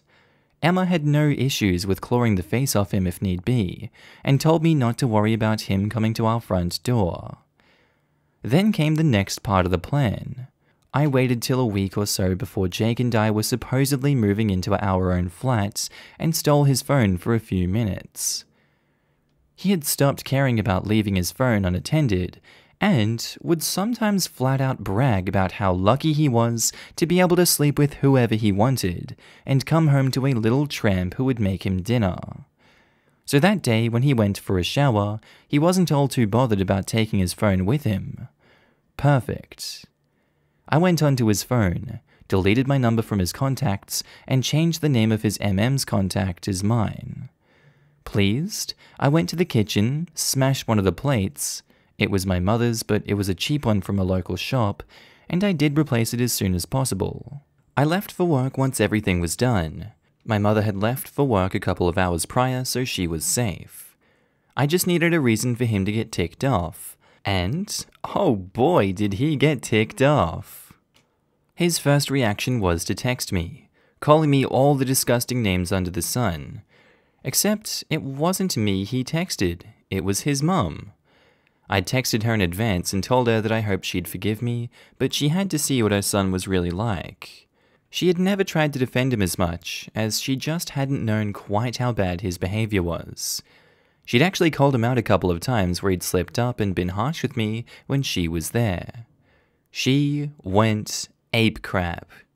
I never found out exactly how their argument went, as she phoned him to scream at him and call him out for his crappy behavior, finally seeing how horrible her son was. It didn't help that she had been sent screenshots of some of the times where he'd admitted to cheating.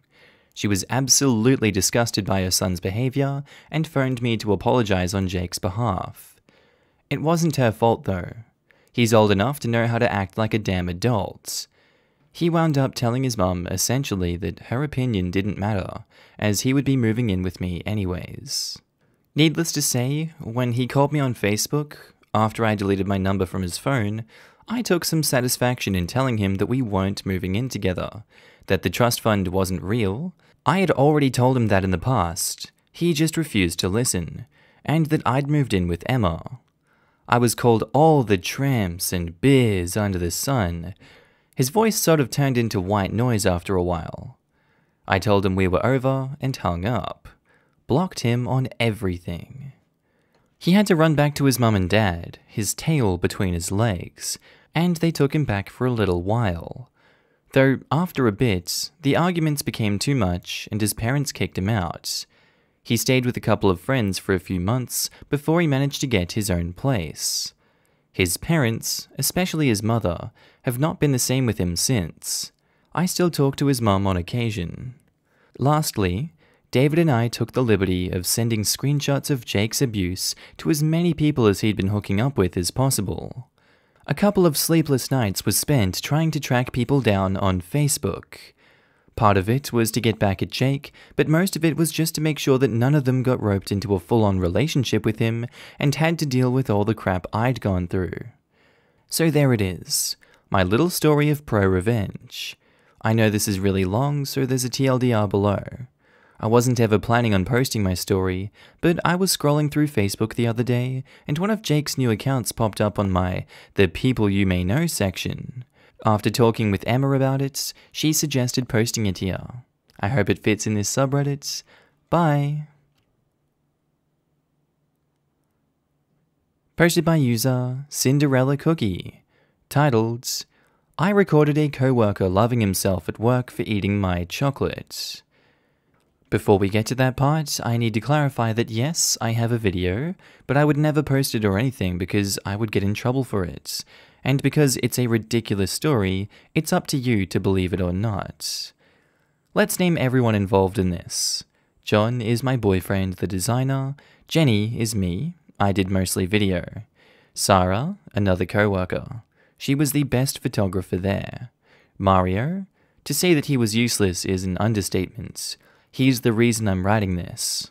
Donna is the director's assistant, and Amy is the accountant. Years ago, I worked in a government institution where I live. It wasn't a good job. It was basically volunteer paid work that was an excuse to not give employees any security a real job would offer, but I accepted because I needed the money and I had just finished college. I used to work in the communication department with 4 other co-workers. One of them was my boyfriend, still together to this day. And the youngest one, Mario, was a guy who was still in high school and got his girlfriend pregnant. His mum worked in other government institution and she got him that job. That's one of the reasons the boss couldn't fire him. We had to make designs, take pictures, do video, post on social media, check on the press when they wanted an interview with one of our bosses, and many, many other things.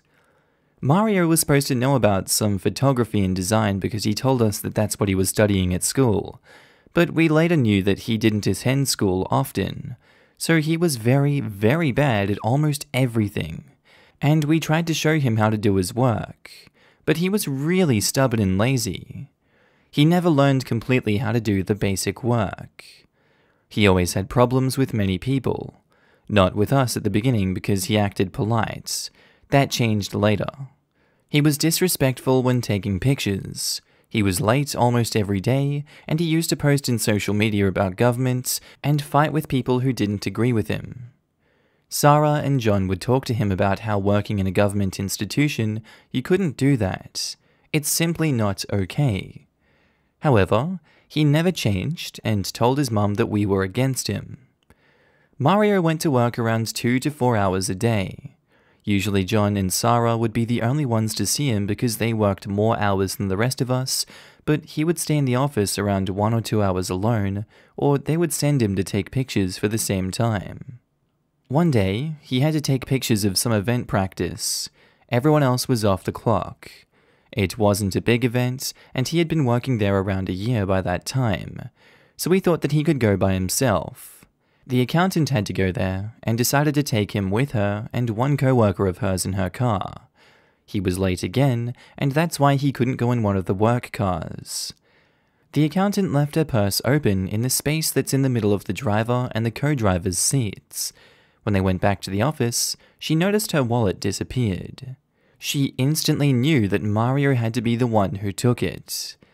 They began to search him and our office and found nothing. Somebody found the wallet under the vending machine.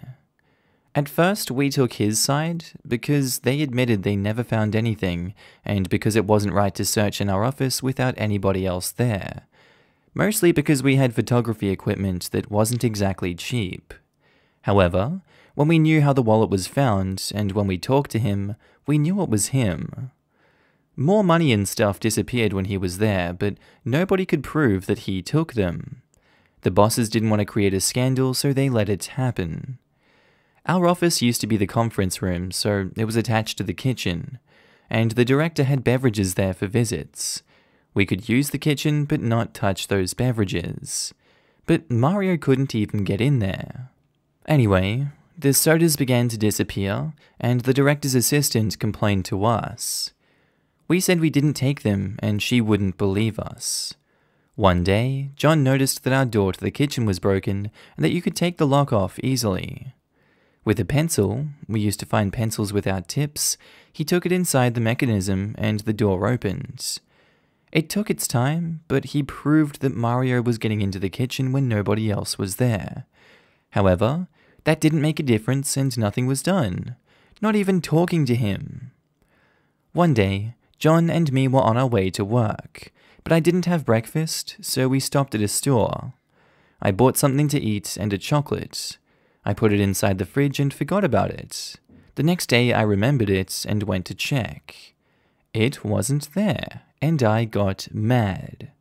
John and I checked the trash can, it was clean and empty and we just watched, and we found just little pieces of that chocolate. So we asked for a video camera that someone offered us before. It could record for long hours. I want to clarify at this point that we didn't take that decision of everything you're about to read just because of chocolate. The chocolate was the last straw.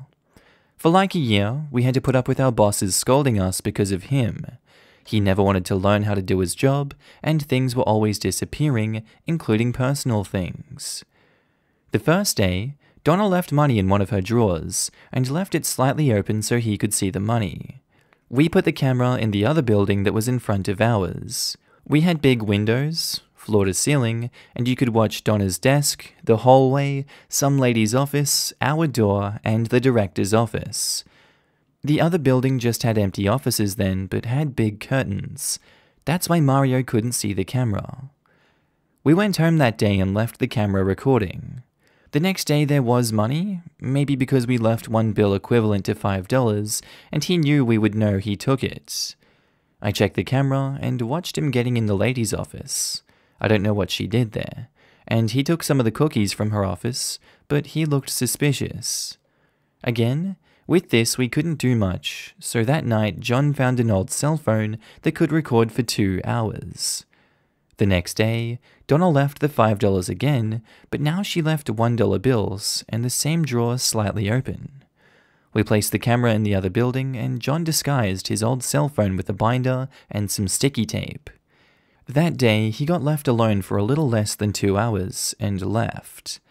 John and me had a car, so we were in the mall close to there, just killing time, and then we went back for the cell phone. Oh my god. John watched a little bit of the video before the battery died. He said he saw something weird, but wasn't sure because the screen was very damaged and we were in the car. I was driving. When we got in John's house, we could watch everything he had done inside our office. Not the other camera because the building was closed and we didn't have access to it until the next day. First, we saw him getting in the office, watching some YouTube, everything normal. Then he went out, and when he came back, we saw him putting something in his pocket, but it wasn't clear what. Then we saw how easily he took a pencil, opened the kitchen door, and took something like a yogurt, then he closed the door. Then we could hear that he was watching something like a channel that's very famous in our country. But then we heard noises. Yeah, those kinds of noises. We were supposed to have blocked those kind of videos and websites. I mean, those were government offices, and the IT team had checked recently everything. But somehow, some way, he was watching porn on the computer that I used to work. And if you're thinking he did what you were thinking, the answer is yes. Thank God the cell phone didn't record his hands, but you could see his shoulders moving and him licking his finger. I know, very disgusting. Well, he ended and didn't even wash his hands. I was so shocked and disgusted when I saw that I wanted to cry. The next day, the first thing I did was to call the IT department to clean the computer. We didn't say why because of obvious reasons. John took the camera, and we could watch him when he went out of the office and checked carefully if somebody was around. Then he went to Donna's desk and took $1. He went inside the woman's office and took something, but we couldn't see what. Then he went into our office. We called Donna to our office, and she was shocked. Then Sarah watched the video as soon as she got there. Then the director arrived, and we asked him and Amy to go to our office. We showed them the video. The director was very young and trusted us a lot, so he didn't hold his laughter when the self-love pat began. Amy was a young and delicate woman, so she just turned around and covered her eyes while letting a small scream out. We finally get the proof we needed to fire him. When he got to work, they didn't let him in. I don't know how the conversations went, but I know some of the words exchanged. Amy says, "You stole again, and we told you, and last time we told you it was your last chance." Mario, raising his voice, says, "I didn't do anything. You're always blaming me. We have proof. You don't have anything. All of you hate me. Don't make me show you." "Oh well, show me then." Amy called our office and says, "John, could you bring the videos?" John, the first one, the video camera one, or the second one, the cell phone one? The second one.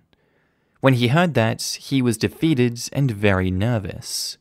John took his time downloading the video into the computer because it was in mine, and he went to the office that Amy was talking to Mario in. John told me he was about to show him the video, and then he asked Mario, "Mario, do you really want to watch this video?" Mario couldn't even look John in the eyes and says, "No, I don't want to." Amy says, "Play at least the first video for him." And John says, "I don't have that one. Let me go look for it." I admit that I just wanted to see Mario's face.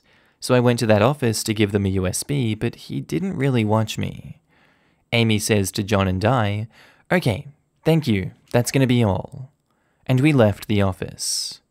We know she said something like, after playing the video, "You always said that it was us and even told your mum that we wanted to get you in trouble all the time. You even told really bad things about this place. You are fired, and we don't ever want to hear about you complaining to anybody else in the Central, or we're going to show these 2 videos to your mum." And he just left. Then we heard that he actually told lies to his mum, like, "They hated me and told lies to make them fire me." But no one ever told his mum, not that I know. Well, this story made me realize that someone could be recording me anywhere I go. I mean, even I did it to someone.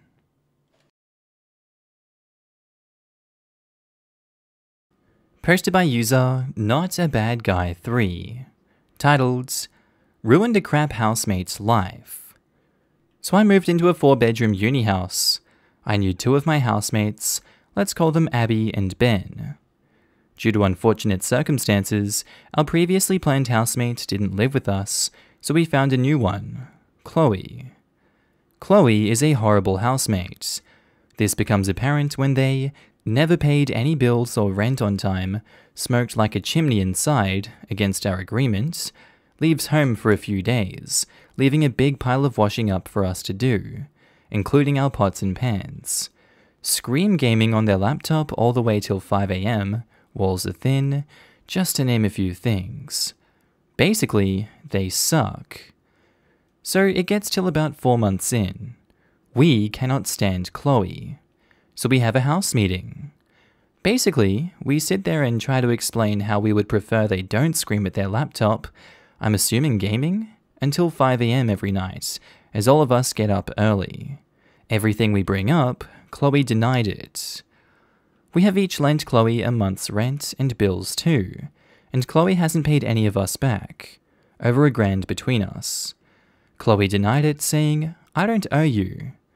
This point, me, Ben, and Abby are all pretty ticked. Then a few weeks later was a Saturday night, and being students, Abby and Ben and me invited friends round for pre-drinks. We asked Chloe first, and they said they would be out, so that's fine. Turns out they finished work early, so they came home and were shocked to find people there, and went up to their room. They kept coming down and turning the music down. It wasn't even loud in the first place. Chloe got so angry and threw my speaker out the window. I didn't see Chloe do it, but loads of people told me so. I had had enough. I went to go get my speaker, and Chloe came with me to my surprise. And as Chloe left, in full visibility of me, keyed my car parked on the driveway. I got up with my speaker and shouted at her as she walked off. Luckily, we have an automatic light on the side of the house, and a car was driving down my road at the time, and the driver said they had a dash cam and probably caught it out the window to me. I stopped shouting in disbelief and gave him my email address, and went about my night enjoying the party. When it was time to leave, a lot of us hadn't finished our alcohol, so left it on the kitchen table and left. When we got back the next day and had sobered up in the morning, we found all the alcohol had been taken, along with the speaker, some headphones, and my laptop. Now I was really pissed. The revenge. I logged into my housemate's laptop on my email. This guy had pulled through. Sent me a small clip of Chloe keying the car, along with several close-up stills showing the key in contact. I first confronted Chloe asking if they knew where my stuff was, while Abby and Ben secretly recorded on their phones. Things got heated, and they looked like they were going to fight me. I'm a big guy, 6'4", and I'm really not scared. I'm basically just pissing Chloe off. Chloe then swung her fists at me a few times, making contact. I didn't fight back. I put my hands and arms over my head and face. Chloe then stomps off, thinking that she won. Let me remind you, Abby and Ben were recording. I call the police. They show up. I basically say I have good reason to believe Chloe stole my alcohol and other possessions. They go up and knock on Chloe's door and she says, Go away. They can't go in without a search warrant. So I file a report about assaults and the things stolen relating the two. The police are very nice and basically tell me how to fill it in.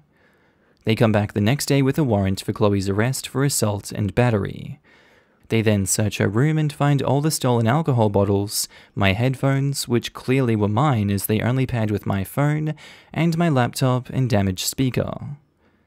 I sued Chloe and won. I had indisputable evidence along with witnesses for all the events. I got around $3,000 for car, speaker, and rent Chloe owed us, and an additional $5,000. Chloe went to prison for resisting arrest, assaulting a police officer, assault, destruction of property, theft, and battery. Chloe still had to pay rent for her room, which we used as a gym. Posted by user Mediocre Fisherman. Titled, Wasted a scammer's afternoon and gas money using a fake Facebook account for insulting me weeks earlier. Back in September, I went to look at a pair of moose antlers on Facebook Marketplace that my dad was interested in. He lives in a small cabin on my property and thought the antlers would look cool over his front door. We get there, and the dude is clearly high on coke, jittery, keeps wiping his nose, etc. We met him at a storage rental place, so he had to let us in with his code, and we were stuck in the facility until he let us back out. We get to his rental unit, and he gets the antlers out. They were very clearly fake. He'd said he'd spray painted them brown to make them look like they were still in velvet. It was obvious he'd sprayed them to try to make them look real.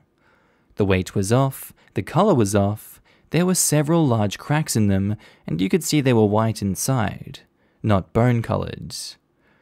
There were also several points broken off, and the material inside was white and powdery, again, not bone. He kept insisting that they could be fixed with some epoxy. Finally, tapping your fingers on them made a drum noise, so they were hollow inside. At this point, I hadn't said a word at all. I was just along for the ride with my dad. Dad politely tells the guy that we're going to pass, he thinks they are fake, thanks but no thanks.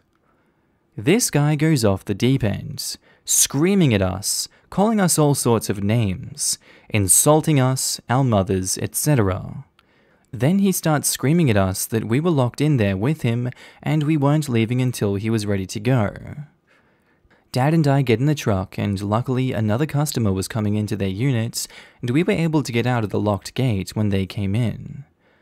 We both thought it was hilarious, how off the wall this guy acted and how fake the antlers looked in person.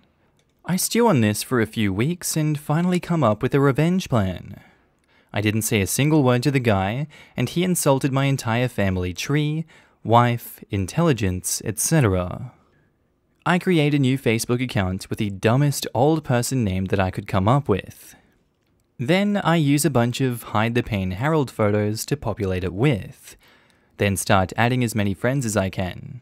Posting dumb crap about old black and white movies, my prostate, etc. Spent a few days crap loading this account as much as I could.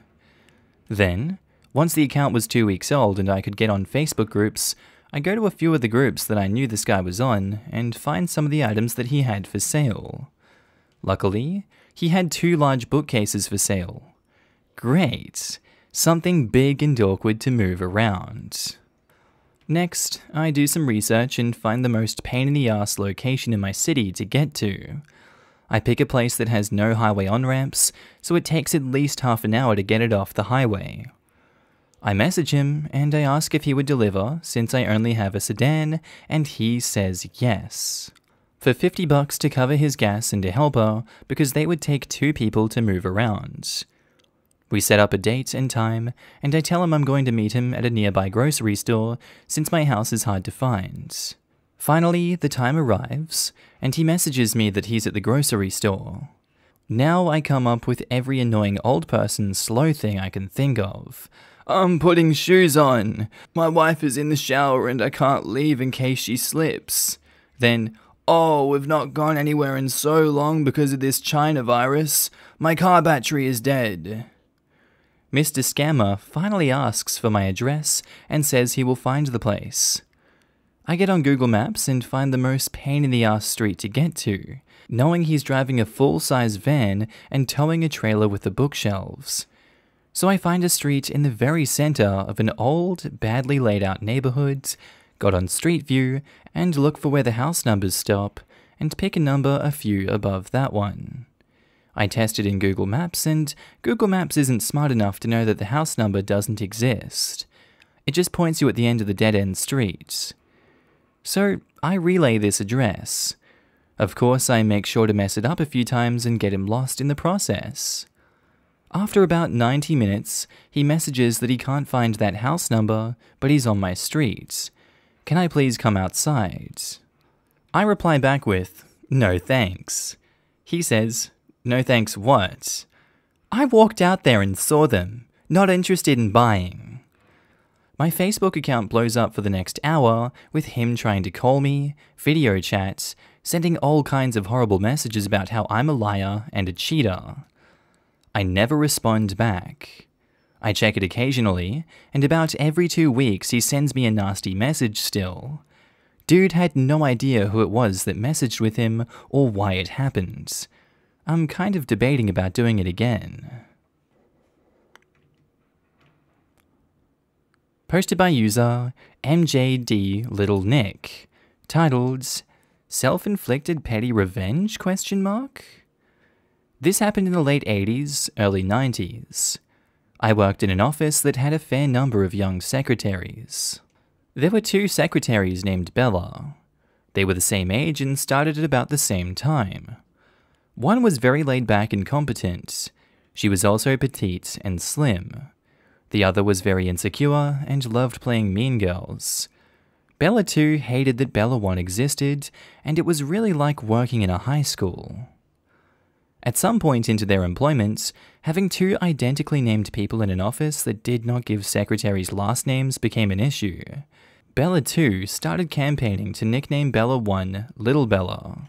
Bella 1 didn't care, and Bella felt good for tagging her competition with a condescending nickname. Yes, you guessed the revenge and who got wounded. The office went with Little Bella just fine and promptly dubbed the second one Big Bella. That was her name for at least the last 3 years I worked in that office. She just could not bully her way out of that nickname.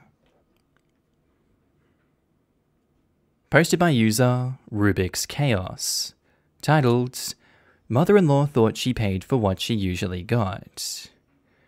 So I've been doing my boyfriend's mum's hair for probably a year or so now, and it's been going pretty well. I work for a corporate salon, and our prices are comparable for those around town, but we aren't cheap. Unlike other salons, our chemical services are a flat price, and we don't charge for extra color mixed, or length, or density. This means everyone pays the same price for, say, an all-over color, where at other salons, someone with thick hair would have to pay more. All of our services are technically supposed to be a la carte, so if you want a root retouch, highlights, and haircuts, you are paying for all services. However, we are to charge at our discretion, so if we have someone who has very little hair and they're a good client, we will occasionally give a break.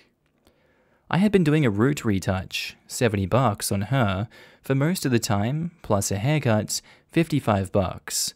And most of the time I was giving her free conditioning treatments, $10. Anytime I highlighted, I basically just charged her a full highlight, $145, and didn't charge her the additional $70 for her root retouch. Sometimes I was even only charging her for a partial highlight, $125, even when I've done a full. So she's been getting almost $80 off her services pretty much every time. Last time she came in, there was a hiccup in the babysitting schedule for my boyfriend's kids, and she had to bring them with for her appointment, which was fine, but I told her it would be a quick appointment. She stated that she felt like she didn't need all of her roots done, so I suggested just highlighting, to which she agreed. I told her it wouldn't cover all her grey, and she said, that's fine. That was almost 3 weeks ago. I get a text from her today saying, I think we missed a step. I have roots. I said no, We highlighted, and that's all we talked about. She replied that she thought she paid for what she usually got, $180. Her normal root retouch and cut is $125, and we definitely don't highlight every time. I offered a free root retouch to quell her, and she declined because she doesn't want to sit anymore. So she basically texted me to complain and stress me out 2 days before Thanksgiving. My petty revenge? The next time she comes in, I'm going to explain our menu to her, explain all the discounts she has gotten, and from then on out, she will be paying for every service a la carte. Posted by user Whiskey in Teacup. Titled, "She keeps saying I'm fat like it's an insult." This one is nothing glamorous. So I'm 48 kilos, or 106 pounds, and 5'1". I often tease the line between normal weight and underweight, yet every time my aunt sees me, she says, "You're getting fat," even before she says hello. She, who got weight loss surgery to be functional, keeps telling me to lose some. My petty revenge? Every time she says I'm fat, I beam like a Christmas tree, squish my cheeks and squeal, "Really? Thank you, Auntie. I've been trying to." You should see her face then. It shrinks and pinches like she swallowed year-old cum. Oh. Posted by user Hunt the Wind 1971. Titled, "Pick a fight so you can cheat? Enjoy looking for a new place to live." Not sure if this is petty or pro, but here goes. I saw a post on another sub that reminded me of something that happened years ago, and how I dealt with it. Back in the time before cell phones, I dated this girl. We'll call her Heather. After about 6 months of dating, she asked if she could move in with me. She was having issues with her parents, and they were kicking her out, and her brother's wife didn't want her living with them for some unknown reason. Things seemed to be going well for us, so I said sure, why not? For a while, things were great. After about a year of living together, I was having thoughts of marriage. I hadn't proposed yet, but it was on my mind. Then things started to change. We started arguing. She would start a fight, and after a certain point in the argument, she would get pissed and leave. She'd tell me that she was going to her brother Steve's house. She'd come back the next day, and things would be smooth again for a while. The third time she did this, I was a little more pissed than usual, and went to the bar that we frequented fairly regularly for a drink. I belly up to the bar, and guess who I bumped into? Steve. He acted a little standoffish, but that was his usual treatment towards me, so I thought nothing of it. He leaves the bar, and I turn around to ask him about Heather, but I didn't get past, "Hey, Steve," before I saw her across the way. She was sitting cowboy on some guy's lap with her tongue halfway down his throat. I have to admit, I saw red. Dave the bartender saw the look on my face and was like, "Man, I'd figured you'd be over her by now. She's been seeing that guy for months now." "We're living together," I told him, to which his only reply was, "Ouch. Sorry, man," before tending to another patron. There were several things I wanted to do, but I thought better of it. I waved goodbye to Dave, left my drink on the counter, and headed home. On my way home, I swung by Scotty's, a local hardware store akin to Home Depot or Lowe's, and they were closing shop, but I told them I'd only be a minute. The kind lady told me to make it quick, and I was back on the road in less than 10 minutes. Pulling up to the house, I half expected Heather to be there and prepared myself for the drama, but nope. So I pulled my bike into the garage and got to work. I installed the new door locks and began packing her things in trash bags. I placed the bags in a nice neat row along the porch, all the while expecting to hear Heather coming up the drive. But no. Spent a little time writing a note to place on the door, and then went to bed. The next morning I wake up and the bags are still there, and the note is still taped to the door. I figured old Steve hadn't said anything to his sister about seeing me at the bar, and that she'd be home any time now, thinking nothing was amiss. Around noon, my assumptions are proven correct when I hear her at the door. "What the F is this?" And she starts screaming at me to open the door. I opened the door, said, "Read the note," and shut the door as she was asking, "What note?" There was some crying and pleading, but I was done. I had nothing more to say to her, and I surely didn't want to hear anything she had to say. When it got quiet, I pulled the curtain aside to see her stuffing the garbage bags into her car. The note? Bumped into Steve at the bar. "Hope you have fun with that guy last night. We're done. Good luck finding a new place to live." Posted by user Steve with Clow. Titled, "Disrupt my classes? I'll disrupt your sleep." So this morning when I was in my online classes, my mum and her boyfriend were smoking weed. When they get high, they are loud as F. I couldn't hear my teacher over them talking, so I messaged my mum asking her to quiet down. She texted me back saying, "Lol, no way." She kept being loud for another hour or so.